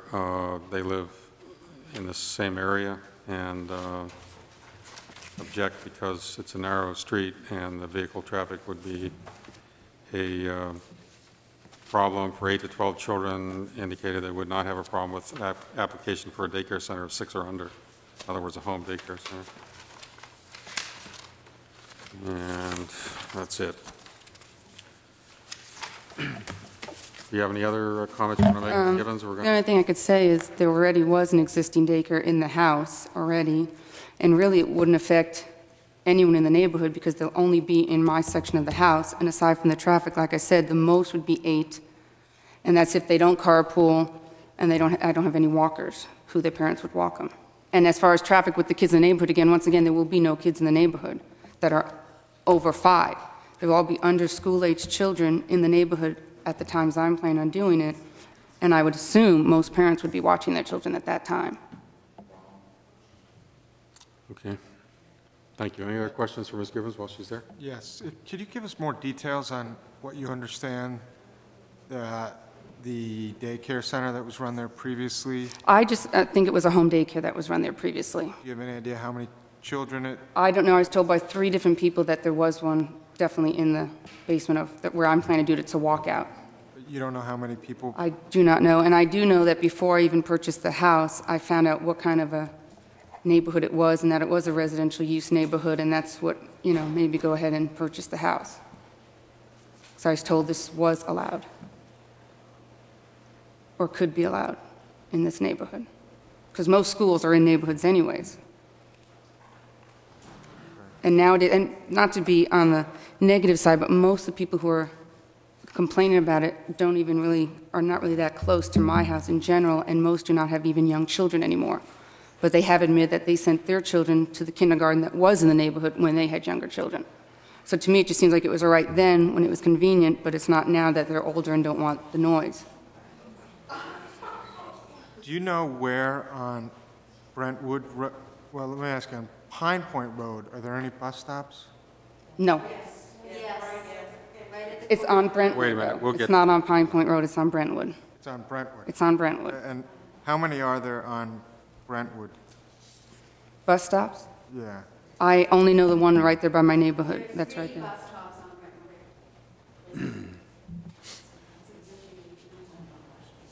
I have a question for Mr. Smith. Is there any known history of what happened, what the experience in the neighborhood was when the daycare was operating in there with the former owner? I wasn't aware until now of the history. Or any complaints filed? You'll just wait a minute. We will get to you, please. Until now, I didn't know there was any history, so I haven't had a chance to review the files. Any other questions from the board for Ms. Gibbons? I have another question. There's a suggestion in one of the letters we got. Excuse me if you addressed this already. I don't think you did. Someone says that they were told by a broker that potential buyers have changed their mind about... I don't know anything about that. Yeah. About property values in the neighborhood because of the proposed facility. Do you know anything about that, either? No. That would speak to that issue at all? No, and I talked to a woman already who had just bought or purchased a house right on my street. I happened to talk to her actually by accident. She called for my daughter, her daughter did, and I explained to her what I was doing, and she had no problem with it either. And she's going to be purchasing a home right there in the neighborhood, in the cul-de-sac there. And otherwise, I don't believe any realtor, my realtor was aware of what I was going to do. And you said you're expecting a maximum of 8 kids. Correct? Maximum. Do you know, have you done any market research or any sort of analysis that gives you confidence that not all of those people, that some of those 8 will be from the neighborhood and walkers? I know it's a kid-oriented neighborhood. There are lots of children, and I'm going by basically where I was in Colorado. It was the same type of neighborhood exactly, with young families and children, and the parents needed it and they liked it. It was so convenient and close that they could just walk their child.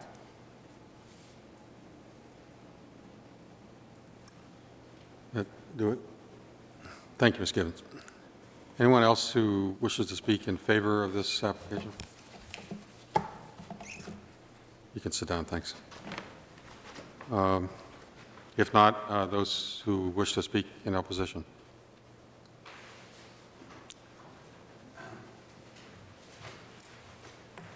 My name is Donald McKinney. I live at 10 Pine Point Road.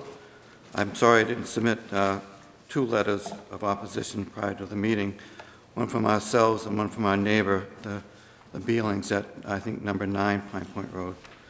My main concern is the traffic issue. It's a fairly narrow road. It curves near their house. When you walk along that road, you realize you can't see around the corner into the cul-de-sac if you're near their house. I believe that probably most people will choose to drive by their house and turn in the cul-de-sac to turn around and leave the neighborhood. Their driveway is a fairly small driveway. It slopes away from the road, down from the road. It would be difficult to turn in and back out of that driveway. I'm not sure what they would be doing in their own vehicles at the time. So really, my main concern is the safety issue. There probably will be kids under 5 years of age, and they probably will be around that circle or along the road there, and they may not have parents within sight all the time. And my main concern is the traffic and the danger from that traffic. It's a pretty congested little area. When you have vehicles parked on one side of the road, it narrows the road significantly. I'm not sure what the site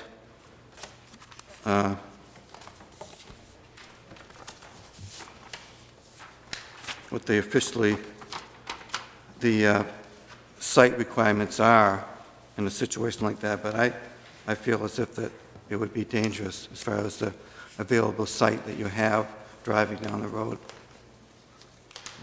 Tell me again what your address, your residence address is? 10 Pine Point Road. 10? I'm at the base of the cul-de-sac. Okay. And, you know, being a parent myself of 2 older boys that would be in school at the time, I know that we had to take them to daycare, and I know this isn't a daycare, it's a preschool, but I think that parents may have other things to do. They may have other things on their mind when they drop off their children and pick them up, and sometimes they may be in a hurry, and my concern would be the safety. And that's really about the size of it. Thank you, sir. Questions for Mr. McKinney? Yeah, I have a question. You made a comment about you didn't think they'd be able to drop off and pick up in the driveway. Could you describe for me the best you can what the driveway looks like, and what its dimensions are? Well, like I say, it's a fairly short driveway, and it slopes fairly steeply down to the garage.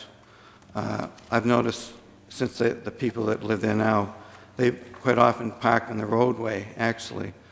It's a difficult drive. It's not that difficult, but it would be, I think most people would not turn on that driveway to pick up and drop off the children. And even if they did that, they would have to back out up a hill into the roadway to do so. Most traffic, when it turns on that road, they go to the cul-de-sac and turn around. Did you live there during the time when there was a daycare operating in the house? We've been there 10 years, and I've never known that there was a daycare in the neighborhood or a preschool. Thank you. Okay. Thank you, Mr. McKinney. I'd like to just give you these 2 letters from myself and our neighbors. Sure. Why don't you give them to Bruce, if you would? Your neighbor's name was? Donald McKinney. Your neighbor's name? The neighbors are Craig and Nancy Beeland. Beeland? Yeah, Beeland. Thank you. Someone else wishes to speak on this subject? Yes, ma'am.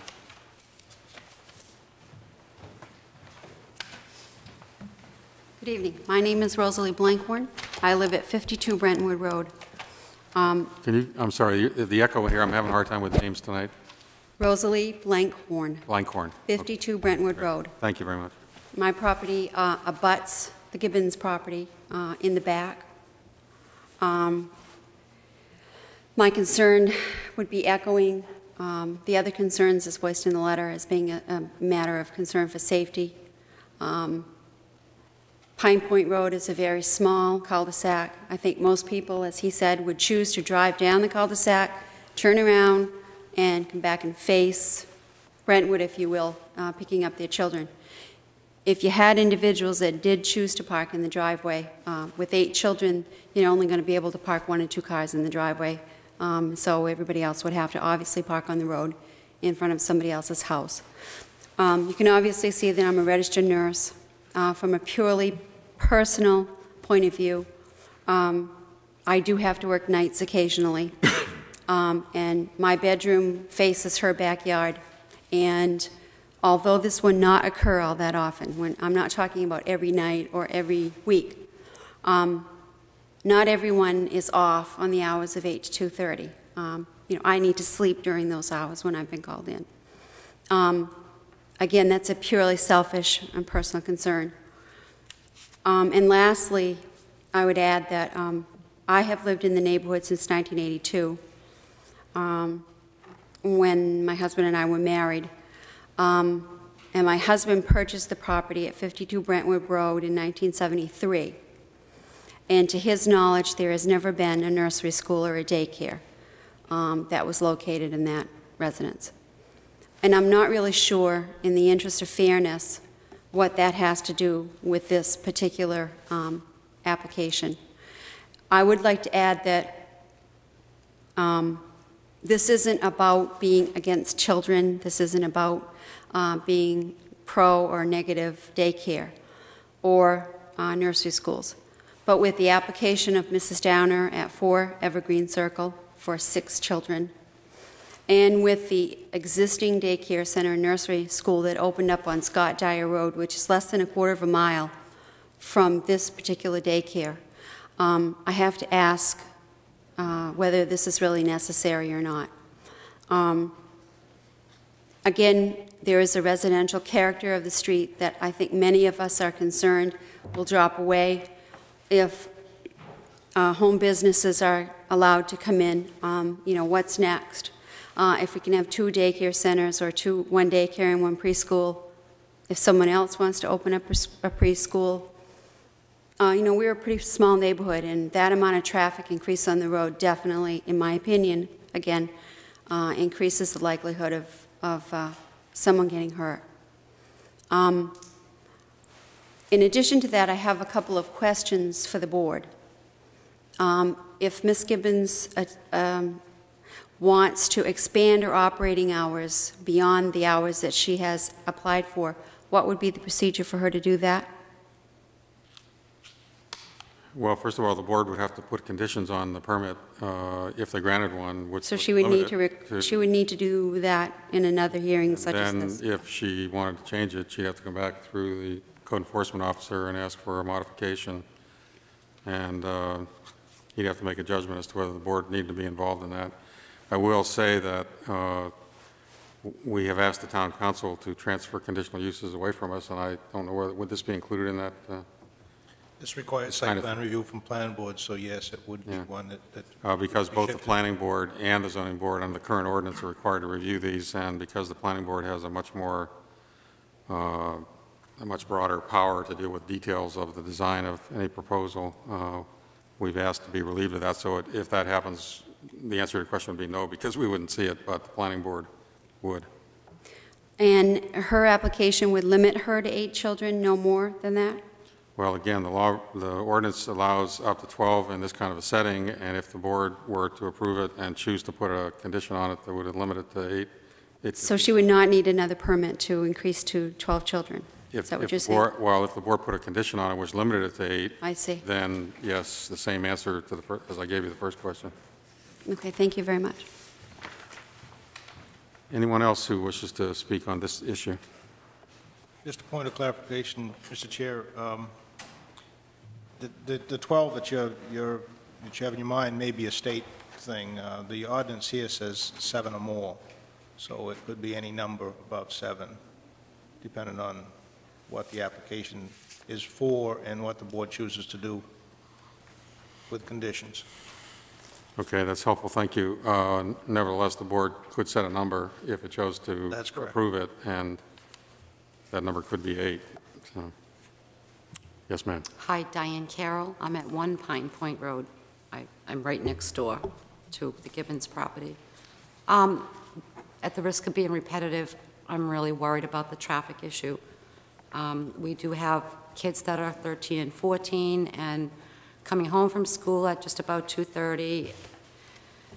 I'm worried about it. It's going to increase the traffic on Pine Point Road substantially, and it's already enough. I mean, we pay taxes to live in this residential section, which is now being, and I understand that it's all, you know, up to code and everything, but it's not going to be a residential section for long if this keeps going. I mean, I'm frightened about it. I really am. For the little kid, and there's so many small children on our street and in our neighborhood. Between the daycare that's opened and this, it's just incredible. I mean, I've really been watching lately, just with the daycare going down the street, you can see the increase in the traffic. You're referring now to the one on, to the Viking? Evergreen. Evergreen? Evergreen. I wasn't aware that was in operation. Oh, yeah. It is? Oh, yeah. All right, fine. She has been told, there's been a letter sent to her, that really has nothing to do with this application, but. I understand. I'm just trying to get a lay of the land here. Right, see, it's two separate issues, but as a neighborhood, we're looking at it as one big issue because it's just one huge increase in stress. Frankly, you know, my bedroom window is right there next to the Gibbons house, and that's not their fault, and this is nothing personal. It's just we're concerned what's next. Is this a Pandora's box we're opening? You know, okay, so there can be traffic in and out and a real active business. Well, gee, what will I try? And I have to say I've been there for 15 years, and I've known every owner of the house next door close, and there's never been any daycare facility, preschool, or anything that existed there ever. But those are my concerns, and they're really, really deep concerns for the neighborhood as a whole. Thank you. Thank you, Ms. Carroll. Any questions from the board? Let me just go back and clarify that. I guess I missed your point earlier with relation to the Evergreen Circle, that there is something actually operating there, and you're now in discussions with the operator about permit requirements, or?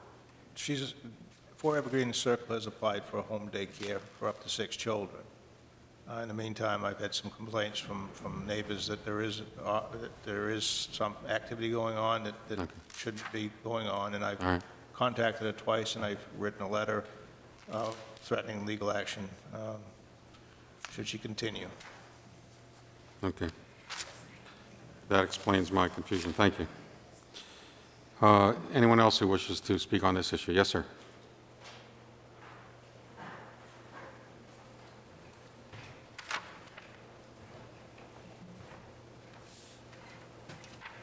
My name is Dick Herman. I live on the Evergreen Circle that you were just alluding to. I have lived there for 25 years. I have known just about everybody in our neighborhood from the day they moved in to the day they've moved out. I would like to put forth to the board that we have not only a neighborhood of children, we have a neighborhood of people like myself that are retired. And the addition of the additional traffic in the neighborhood, the addition of the additional noise and harassment, because the children are not supervised, is just not exactly what we expected when we bought a house in a residentially classified zone. I would like to address some of the things that were said earlier, that nobody around the current applicant's house finds this objectionable. You have it all written. If you look at the addresses of those people that wrote you dissenting letters on this, they're all her neighbors. Mrs. Carroll, her neighbors, so she's surrounded with people that object. Knowing most of the people in the neighborhood, discussing this with them, and worrying again about our future or what is going on there. If we start one business, then that leads to another business. You know, where do we draw the line? The traffic problem is something that is got to be really looked at, because unlike what has been purported, the children are not supervised. There are people in that neighborhood that have great numbers of children. The burden is get the kids off to school, and once they're off to school, there's 2, 3 little ones on their big wheels going down the driveways, out shooting across the lawns, into the middle of the road. It creates a hazard. Since they have opened 4 Evergreen Circle, I can't back out of my driveway. I've had the children in my yard. I've had them throwing ice balls at my car, at my house, unsupervised. This is a business. This should not be allowed in a neighborhood such as Brentwood West. Thank you. Excuse me just a second. You mean the children in Evergreen Circle facility are not supervised? You're talking about generally? They are not supervised properly. Thank you. And again, I'd like to stress that we do have quite a few retired people, several of which aren't in the state at the moment because they're enjoying the warm climate. And I have been in touch with all of them. I believe you have a letter from the Youngs. That's one of them. And they're all deathly set against this. I hope you keep that in mind. Questions for Mr. Herman? I guess not. Thank you. Anyone else who wants to speak on this issue?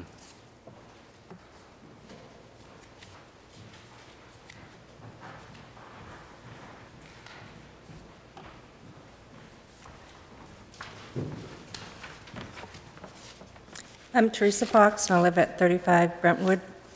And I just wanted to share that I am vice president of the association, and we had a meeting in which we invited both Rhonda and Lori to discuss what their plans were. So we did give them an opportunity to share with us what they were planning and to ask questions. And there is still a lot of major concern. Again, it's mainly traffic.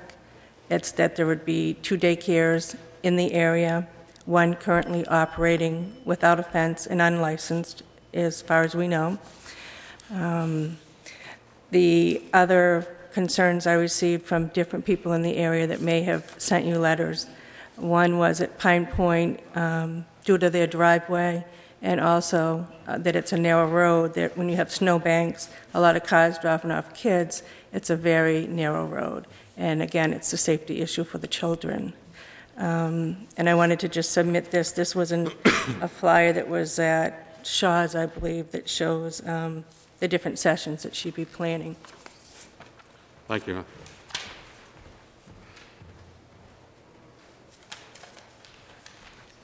Ms. Fox has handed me what purports to be an advertising flyer which says preschool, Love and Learn Preschool, now enrolling for late spring and fall 1999 classes, referring to Ms. Gibbons' proposed facility. Add that to the pile. Can you pass? Oops, I'm sorry. Thought my reading it would be enough. Anything else, Mrs. Fox? Any questions for Ms. Fox? Thank you, ma'am. Anyone else?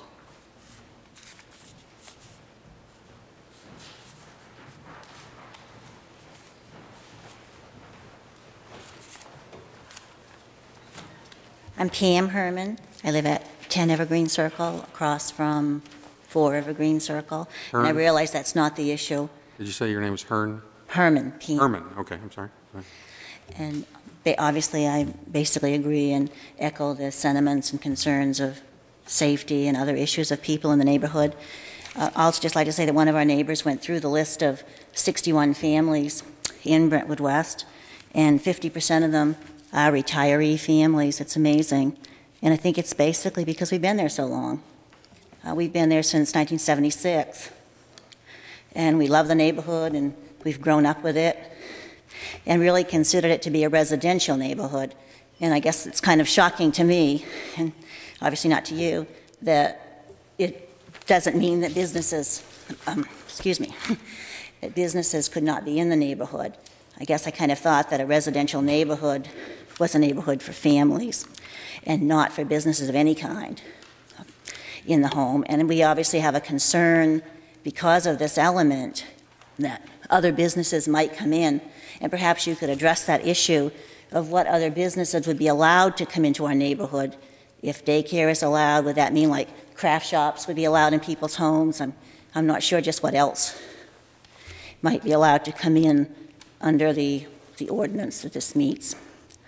And I'd just like to state one additional comment, that property values, I think, would be affected by this. I think if you think yourself when you're moving into a neighborhood, any type of business, and I know myself if I'm driving down a street, like on 77, there's a major daycare facility there, and there's a big chain link fence or something around it. And without even knowing, I think you drive by and you say, oh, that must be daycare there. Because I think chain link fences and things like this go with daycare. And I don't want our neighborhood to be a neighborhood of chain link fences or businesses. And I'd like you to consider denying some of these applications, or all of them obviously, because of precedence. I think that it would set a negative precedence for people moving into residential neighborhoods if things can be opened up to businesses and other elements like this. I think we'd like to keep our residential neighborhoods purely that. Thank you. Thank you, Ms. Herman. Questions for Ms. Herman?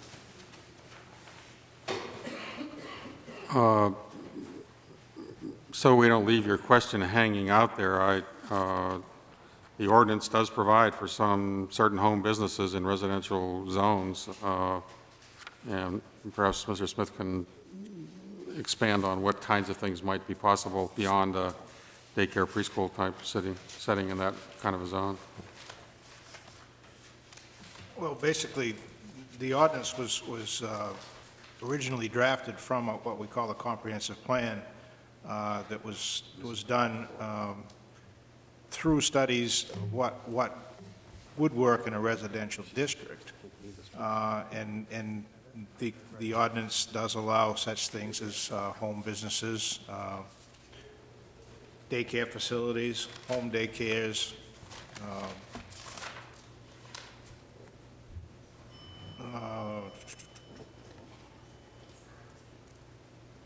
home occupations, I already said. It's pretty limited to home daycare, home businesses, home occupations, daycare facilities, schools, and then there's two that's unique to Cape Elizabeth. Don't know the history, but it's a farm and fish market and a boat repair facility. We can guess, though, can't we? But it's not unique to Cape Elizabeth. Daycare facilities and home occupations are something that most communities do allow in a residential situation. Does that answer your question, Ms. Herman, as best we can in this quick situation? Anybody else wishes to speak on this issue? Seeing no one, excuse me, are you stirring back there? Okay. I don't have much to say that has already been said, but I have no young children anymore. My two children are one in grad school and one in college, so my Could we concerns... get your name for the... Oh, sorry, Sandra Curry, 13 Brentwood. Thank you. My concerns are not personal for my children at all, but for the many other children in the neighborhood. When she says that all other children will be in school at the time that her program is in session, I find that a little hard to believe. There are 3 bus stops in the neighborhood, one at Cherry Circle, one at the entrance to Pine Point, and one at Evergreen. And between the hours of 8 and 8:30, when presumably people would be dropping off at her facility, those 3 areas are loaded with children waiting for buses. So at the time that we would be having 8 to 12 cars coming in to drop off at her preschool, we would have dozens and dozens of children at these 3 areas where traffic would need to go by. There's no way to get to Pine Point without going by either Cherry Circle or Evergreen Circle or the entrance to Pine Point. Not only are the school children out there at that time, but there are many parents out there. There are many little children scattering around. There are pets. It's a very busy, busy time, and it's a safety concern. I leave for work at that time, and I'm very conscious, for myself to back out of my driveway and to be very wary of all of the little things that are moving at that time of the morning. Now, somebody coming into the neighborhood from somewhere else, are they going to be very aware of this? It's a major concern. Also, the residential thing. I've been in that neighborhood since 1981, and there's never been, a preschool or daycare facility in that neighborhood. I've been on the board since 1981 and know the 61 families, who they are and whether they paid their dues and what their names are. It's been a residential neighborhood. It's a very active neighborhood. There's lots of young families, and we really like that feel. And to have businesses in there is upsetting to many people, many of whom weren't able to be here tonight. But it's a major concern of the majority of that neighborhood. Thank you. Thank you, Ms. Curry. Any questions for Ms. Curry? Actually, I do. Mr. Keneally? What are the school bus schedules in that area? As I say, I don't have young children anymore, but I know they pick up around 8:15 to 8:20, the elementary school. The middle school does not come through the neighborhood, their bus. They would be earlier. I was going to say, people, 7:30 for the middle school. The other point is the middle schoolers are dropped off and will be coming home. The high school's out at 2, so those kids are back walking through the neighborhood. The middle schoolers are out, I believe, at 2:20. So they're walking back into the neighborhood or dropped off on Scott Dyer and walking through the neighborhood. I think I also mentioned in my letter the fact that, where is all this traffic coming from to get to Brentwood, but down Scott Dyer Road in front of the schools at an extremely busy time when people are dropping off and there's tons of traffic going in and out of the school driveways at that time. There's 2 crossing guards needed up there in front of the school at that time. And the same would be in the afternoon at 2:30. You've got crossing guards and you've got kids coming out of school from 2 o'clock on, and that is an extremely busy area up at the top of the hill. From 7 o'clock until 8:30, 8:45, and from 2 until 3:30. And that area would also be impacted as well as our neighborhood. I mean, Scott Dyer isn't a really safe road to be on either, and that has way more traffic than it already needs, as any of us who drive it know. So that would also be impacted with the additional potential 48 trips of 12 times 4 kids, times 4 trips. Thank you, Ms. Curry. Any further questions? Thank you. Anyone else that I haven't seen here? Mr. Shimada?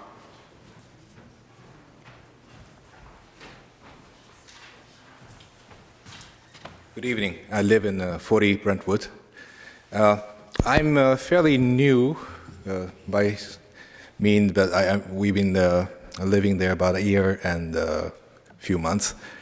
One of the reasons that we have chosen to live in the Brentwood area is because of, after researches, is that most peaceful neighborhood that we could afford. And that was a very attractive part. And I also, most of the daytime, I'm home. My job requires me to be at work in the evening, and I get to observe a lot of the traffic flows and whatnot, activities of the Brentwood area. There was one time, there was detour, they closed off part of Scott Dyer Road, and this was traffic. Not so much I was concerned about amount of traffic, but whoever drive through Brentwood Road tend to speed up unnecessary. And that is still going on right now. I think mostly non-resident people who go through the street tend to not to observe the speed limit, and sometimes going 35 a mile per hour in a very narrow street, which is about 23 foot wide. Average Brentwood is, I think, isn't it, about 23 foot? And I am. We have also a young son who goes to the elementary school, and during the hour of operation for this preschool, he's not home. But I just also want to mention about that there are awfully lot of older folks living there, and if there's a traffic flow increase in some numbers, and they have some danger of endangering these folks because of people driving in excess speed, and that's my concern, as well as safety for children. And I don't think there'd be police could be there all the time enforcing the speed limit and the things like that. So that's my concern. Also, just for the information, there's a school bus come to pick up elementary school kids between 8:15 and 8:25. Sometimes it varies, depending on traffic. Also, about between 11:30 and 11:45, there's a kindergarten drop-off sometime. So, I have nothing against the education and preschool, but just I'm very concerned about traffic. Thank you. Thank you, Mr. Shimada. Any questions for you? Seeing none? Have we exhausted? No, we haven't. Just exhausted us, that's all. My name is Betsy Moyer. I live at 27 Brentwood, and which is about 8 houses away down the street on the western side of Brentwood. My concern is the layout of Pine Point Road. I understand that the Gibbons house has a fenced-in backyard, which is fine.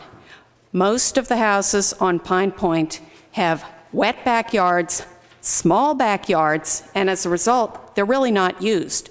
If you spend any time on Pine Point Road, you will find that most of the kids, school age, preschool, whatever, they're not in their backyards. They're together in people's driveways or in the street, especially the cul-de-sac at the dead end part of Pine Point. And I'm concerned about safety factors. Thank you. Thank you, ma'am. Any questions for Ms. Moore? Guess not. Almost everybody's spoken. Is anybody left that we haven't heard from that wants to speak?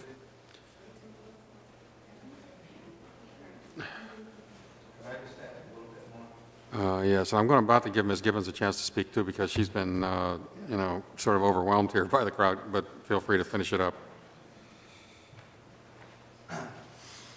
I just wanted to point out, at this time, where Pine Point empties onto Brentwood Road, there is no stop sign, and it's kind of ambiguous as who's going to stop at that intersection.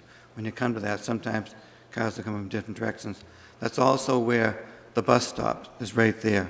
That's where the kids congregate at those times of day when they go to school and come back from school.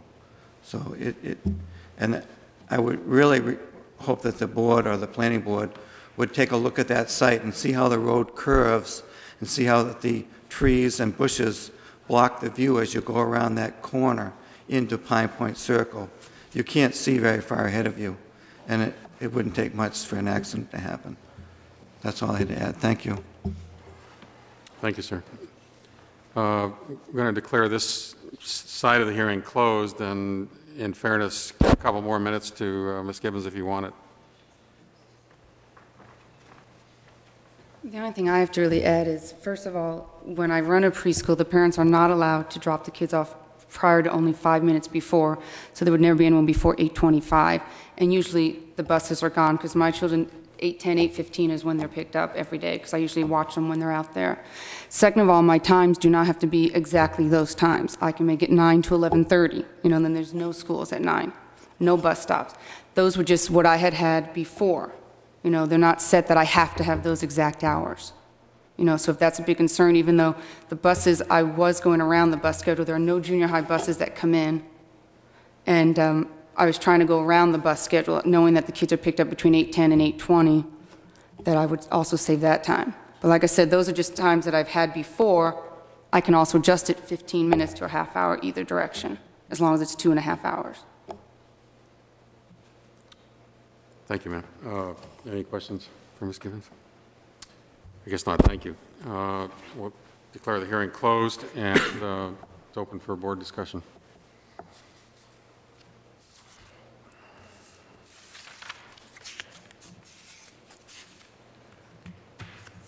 This is a permitted conforming use. And the big question really is traffic safety and how the traffic impacts children in the street. I think it's written out. I know one of the neighbors did write a letter that proposed sort of a compromise. I guess it was the most, and I wonder if a motion fashioned around their letter might be a Can you tell me what you're referring to so we can all be on the same? Yes, Ivan and Susan Most wrote a letter that talked about they would not object to a daycare application with 6 children or under, but the application for a facility I see what you mean, yeah. for 8 or more children is excessive. And I wonder, since Ms. Gibbons does propose to have a certain amount of neighborhood walkers, whether we could fashion an approval that would limit the number of cars to something like 6, number of children to 8, and that might be a compromise that would control things to a degree that might not lead to problems. Just enter that as a suggestion rather than a motion. Yeah. Okay. Anybody else want to? Guess I keep looking over here, but Amory's sitting down there. So, anybody else want to take up a discussion on that proposal or anything else that you want to talk about? I will say, when I was down there myself this afternoon, I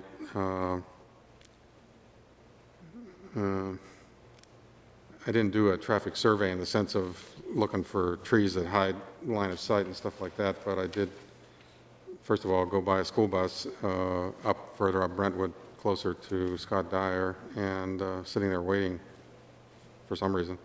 And when I got down to Pine Point, I've been back in that area for quite a while.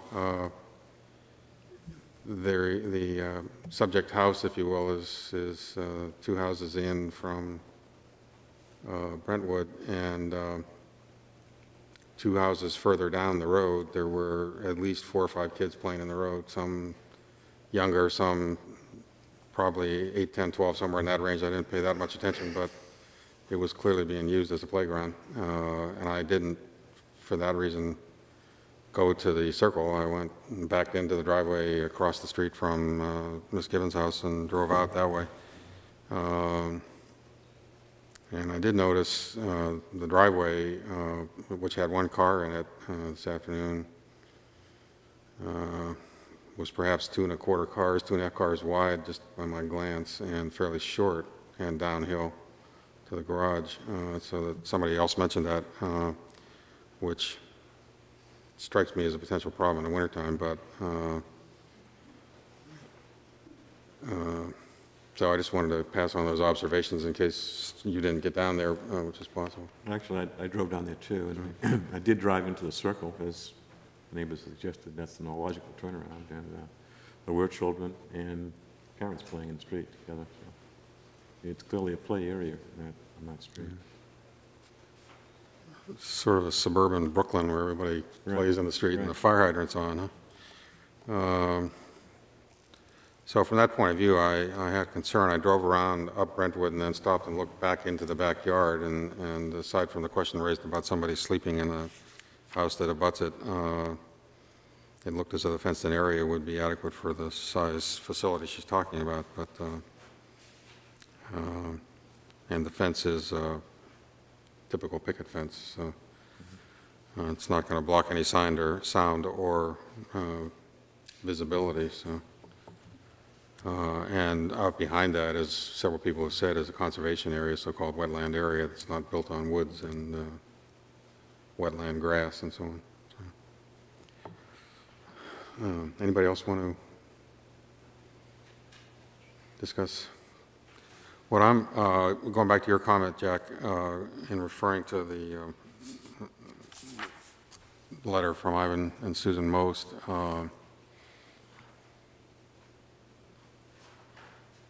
You were referring to the last paragraph where they say they would not object to a daycare application with 6 children or under.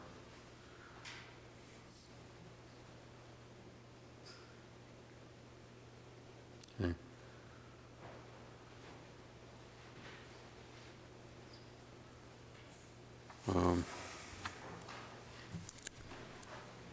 I'm not sure how I'd personally react to that. Does anybody else have any reaction? I mean, that's not what's been asked for and may not work for the applicant, so it may be not relevant in this strict sense of the word, but... Well, that's why I put it out as a comment rather than a motion. Well, I think that that's a creative suggestion for addressing the traffic concerns. But I also have a problem with the effect this proposed use will have on the value of the adjacent properties. The only evidence we really have either way is some secondhand statements in one of the letters that was proposed about potential buyers, and as far as value in terms of what the potential selling price of the property could be. But I think it's very clear that the residents of the neighborhood place a very high personal value on the residential qualities of the neighborhood. And if that's something that we can consider, then it seems pretty clear to me that the proposed use would adversely affect that aspect of value that the residents place on the adjacent properties. And we have heard from people on the cul-de-sac and the adjoining properties. I think those points are well taken. When I looked at this, I was also concerned about the balance between the need for good preschool and available daycare in a community where many families have two working parents. And, but I was particularly struck with the fact that there wasn't any testimony coming forward calling for the need by any of the neighbors. I didn't hear any reference to it from the neighborhood association or anyone, or even the proponent. My only other question would be of Mr. Smith about the precedents in other similar densely residential neighborhoods. Are there other existing home daycare or preschools that have been permitted this conditional use without objections? And how many would that be? My history here is only a year and a half, and there have been several home daycares that have been approved through my office in residential districts, but to my recollection, this is the first one that I've dealt with as far as a home daycare, a daycare facility. So I don't have any history to answer your question. We did have the one down not far from where I live on Route 77 just 3 months ago or so. There was. Oh, Lacey. Yeah. Yeah, that was an existing home daycare that asked for a daycare facility. That's correct. And that didn't. Right. That didn't have any. That didn't have any problem with the board, and that was approved. Yeah, well, it's hard to complain about traffic on Ocean House Road. It's going to be generated by, and that was, I forgot now, but that was up to 12 or 14 students. That's the one that somebody I think referred to was fenced in substantially. But, I don't know if that answers your question as best we can from our limited database here, but none of us have been around more than a couple of years in terms of, being involved with the board. But I can add that generally speaking, it's a situation that it can be quite controversial in all neighborhoods based on conversations I've had with the town planner. But that it is a situation that evidently the ordinance was formed on due to input from the general consensus of the population. And I'm not saying that because of this application. What I'm trying to get at is that's a situation that the townspeople seem to want when they wrote the ordinance as of late, which was 1997, to allow such situations as home businesses and home daycares and daycare facilities. That's not anything to do with this application. It's just a general overview. Because I've heard several times that people are appalled or shocked that this is a residential neighborhood and how can this happen? But the ordinance, in a general overview, was based on what the townspeople wanted at the time the ordinance was put into place. And if that's a problem, we probably ought to take it back before the town fathers. But it was done with a requirement for review by two Yes. town boards in some detail, so it's clearly meant to be a case-by-case evaluation of what the situation is rather than a generic blessing for all such home businesses of any kind. Thank you. Well, if there's no further discussion, then we need a motion to try to set forth some sort of a solution that we can vote on one way or the other. Your earlier suggestion, Jack, I have no objection to your making that motion at all. It's just, as I said a minute ago, I don't know if that's helpful to the applicant or if it solves all the problems. But if you want to frame it, we'll find out how the board feels about it.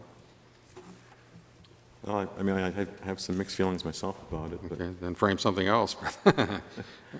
I did drive down there, as I said myself, and it clearly is it's a tight area. And it was clear to me, as it was to you, that the street was a play area. There were children and parents in the street. So I have very divided feelings about this because of that. Ann or Tom, do you want to make a motion that we can work with and see where it leads?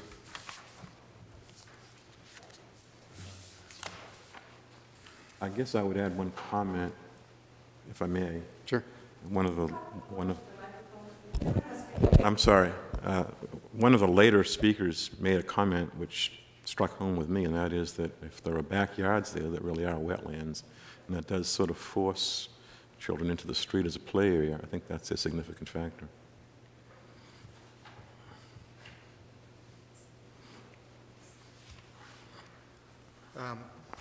Mr. Chairman, I would move, my role is the heavy tonight, that the application for a conditional use permit before us right now be denied because the proposed use would create hazardous traffic conditions when added to existing and foreseeable traffic in the vicinity. I would add that proposed use, there's no evidence that the proposed use would create unsanitary conditions by reason of sewage disposal, emissions, or other aspects. There is evidence that the proposed use would adversely affect the value of adjacent properties. The proposed site plan and layout, however, are compatible with adjacent property uses and with the comprehensive plan. And the design and external appearance of any proposed building will constitute an attractive and compatible addition to the neighborhood. But because of the problems with the traffic condition and the adverse effect on the value of adjacent properties, I would move that the application be denied. Second. Well, let me just note for clarification, because I had asked Mr. LaPrade to read all of the conclusions, so they're all covered, and that is the proper thing to do, but the last one is really irrelevant because there were no physical changes proposed. So, there's a motion and a second. There's a discussion of the motion.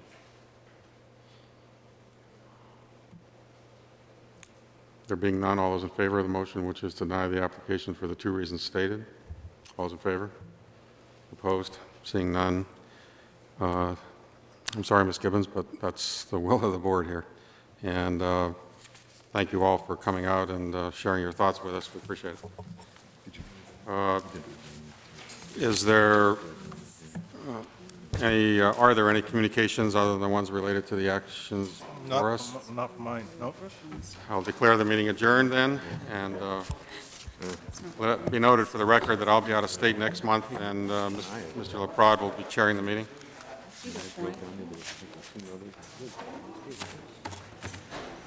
I can't remember a night when we've had 100% negatives. Yeah, we all played this.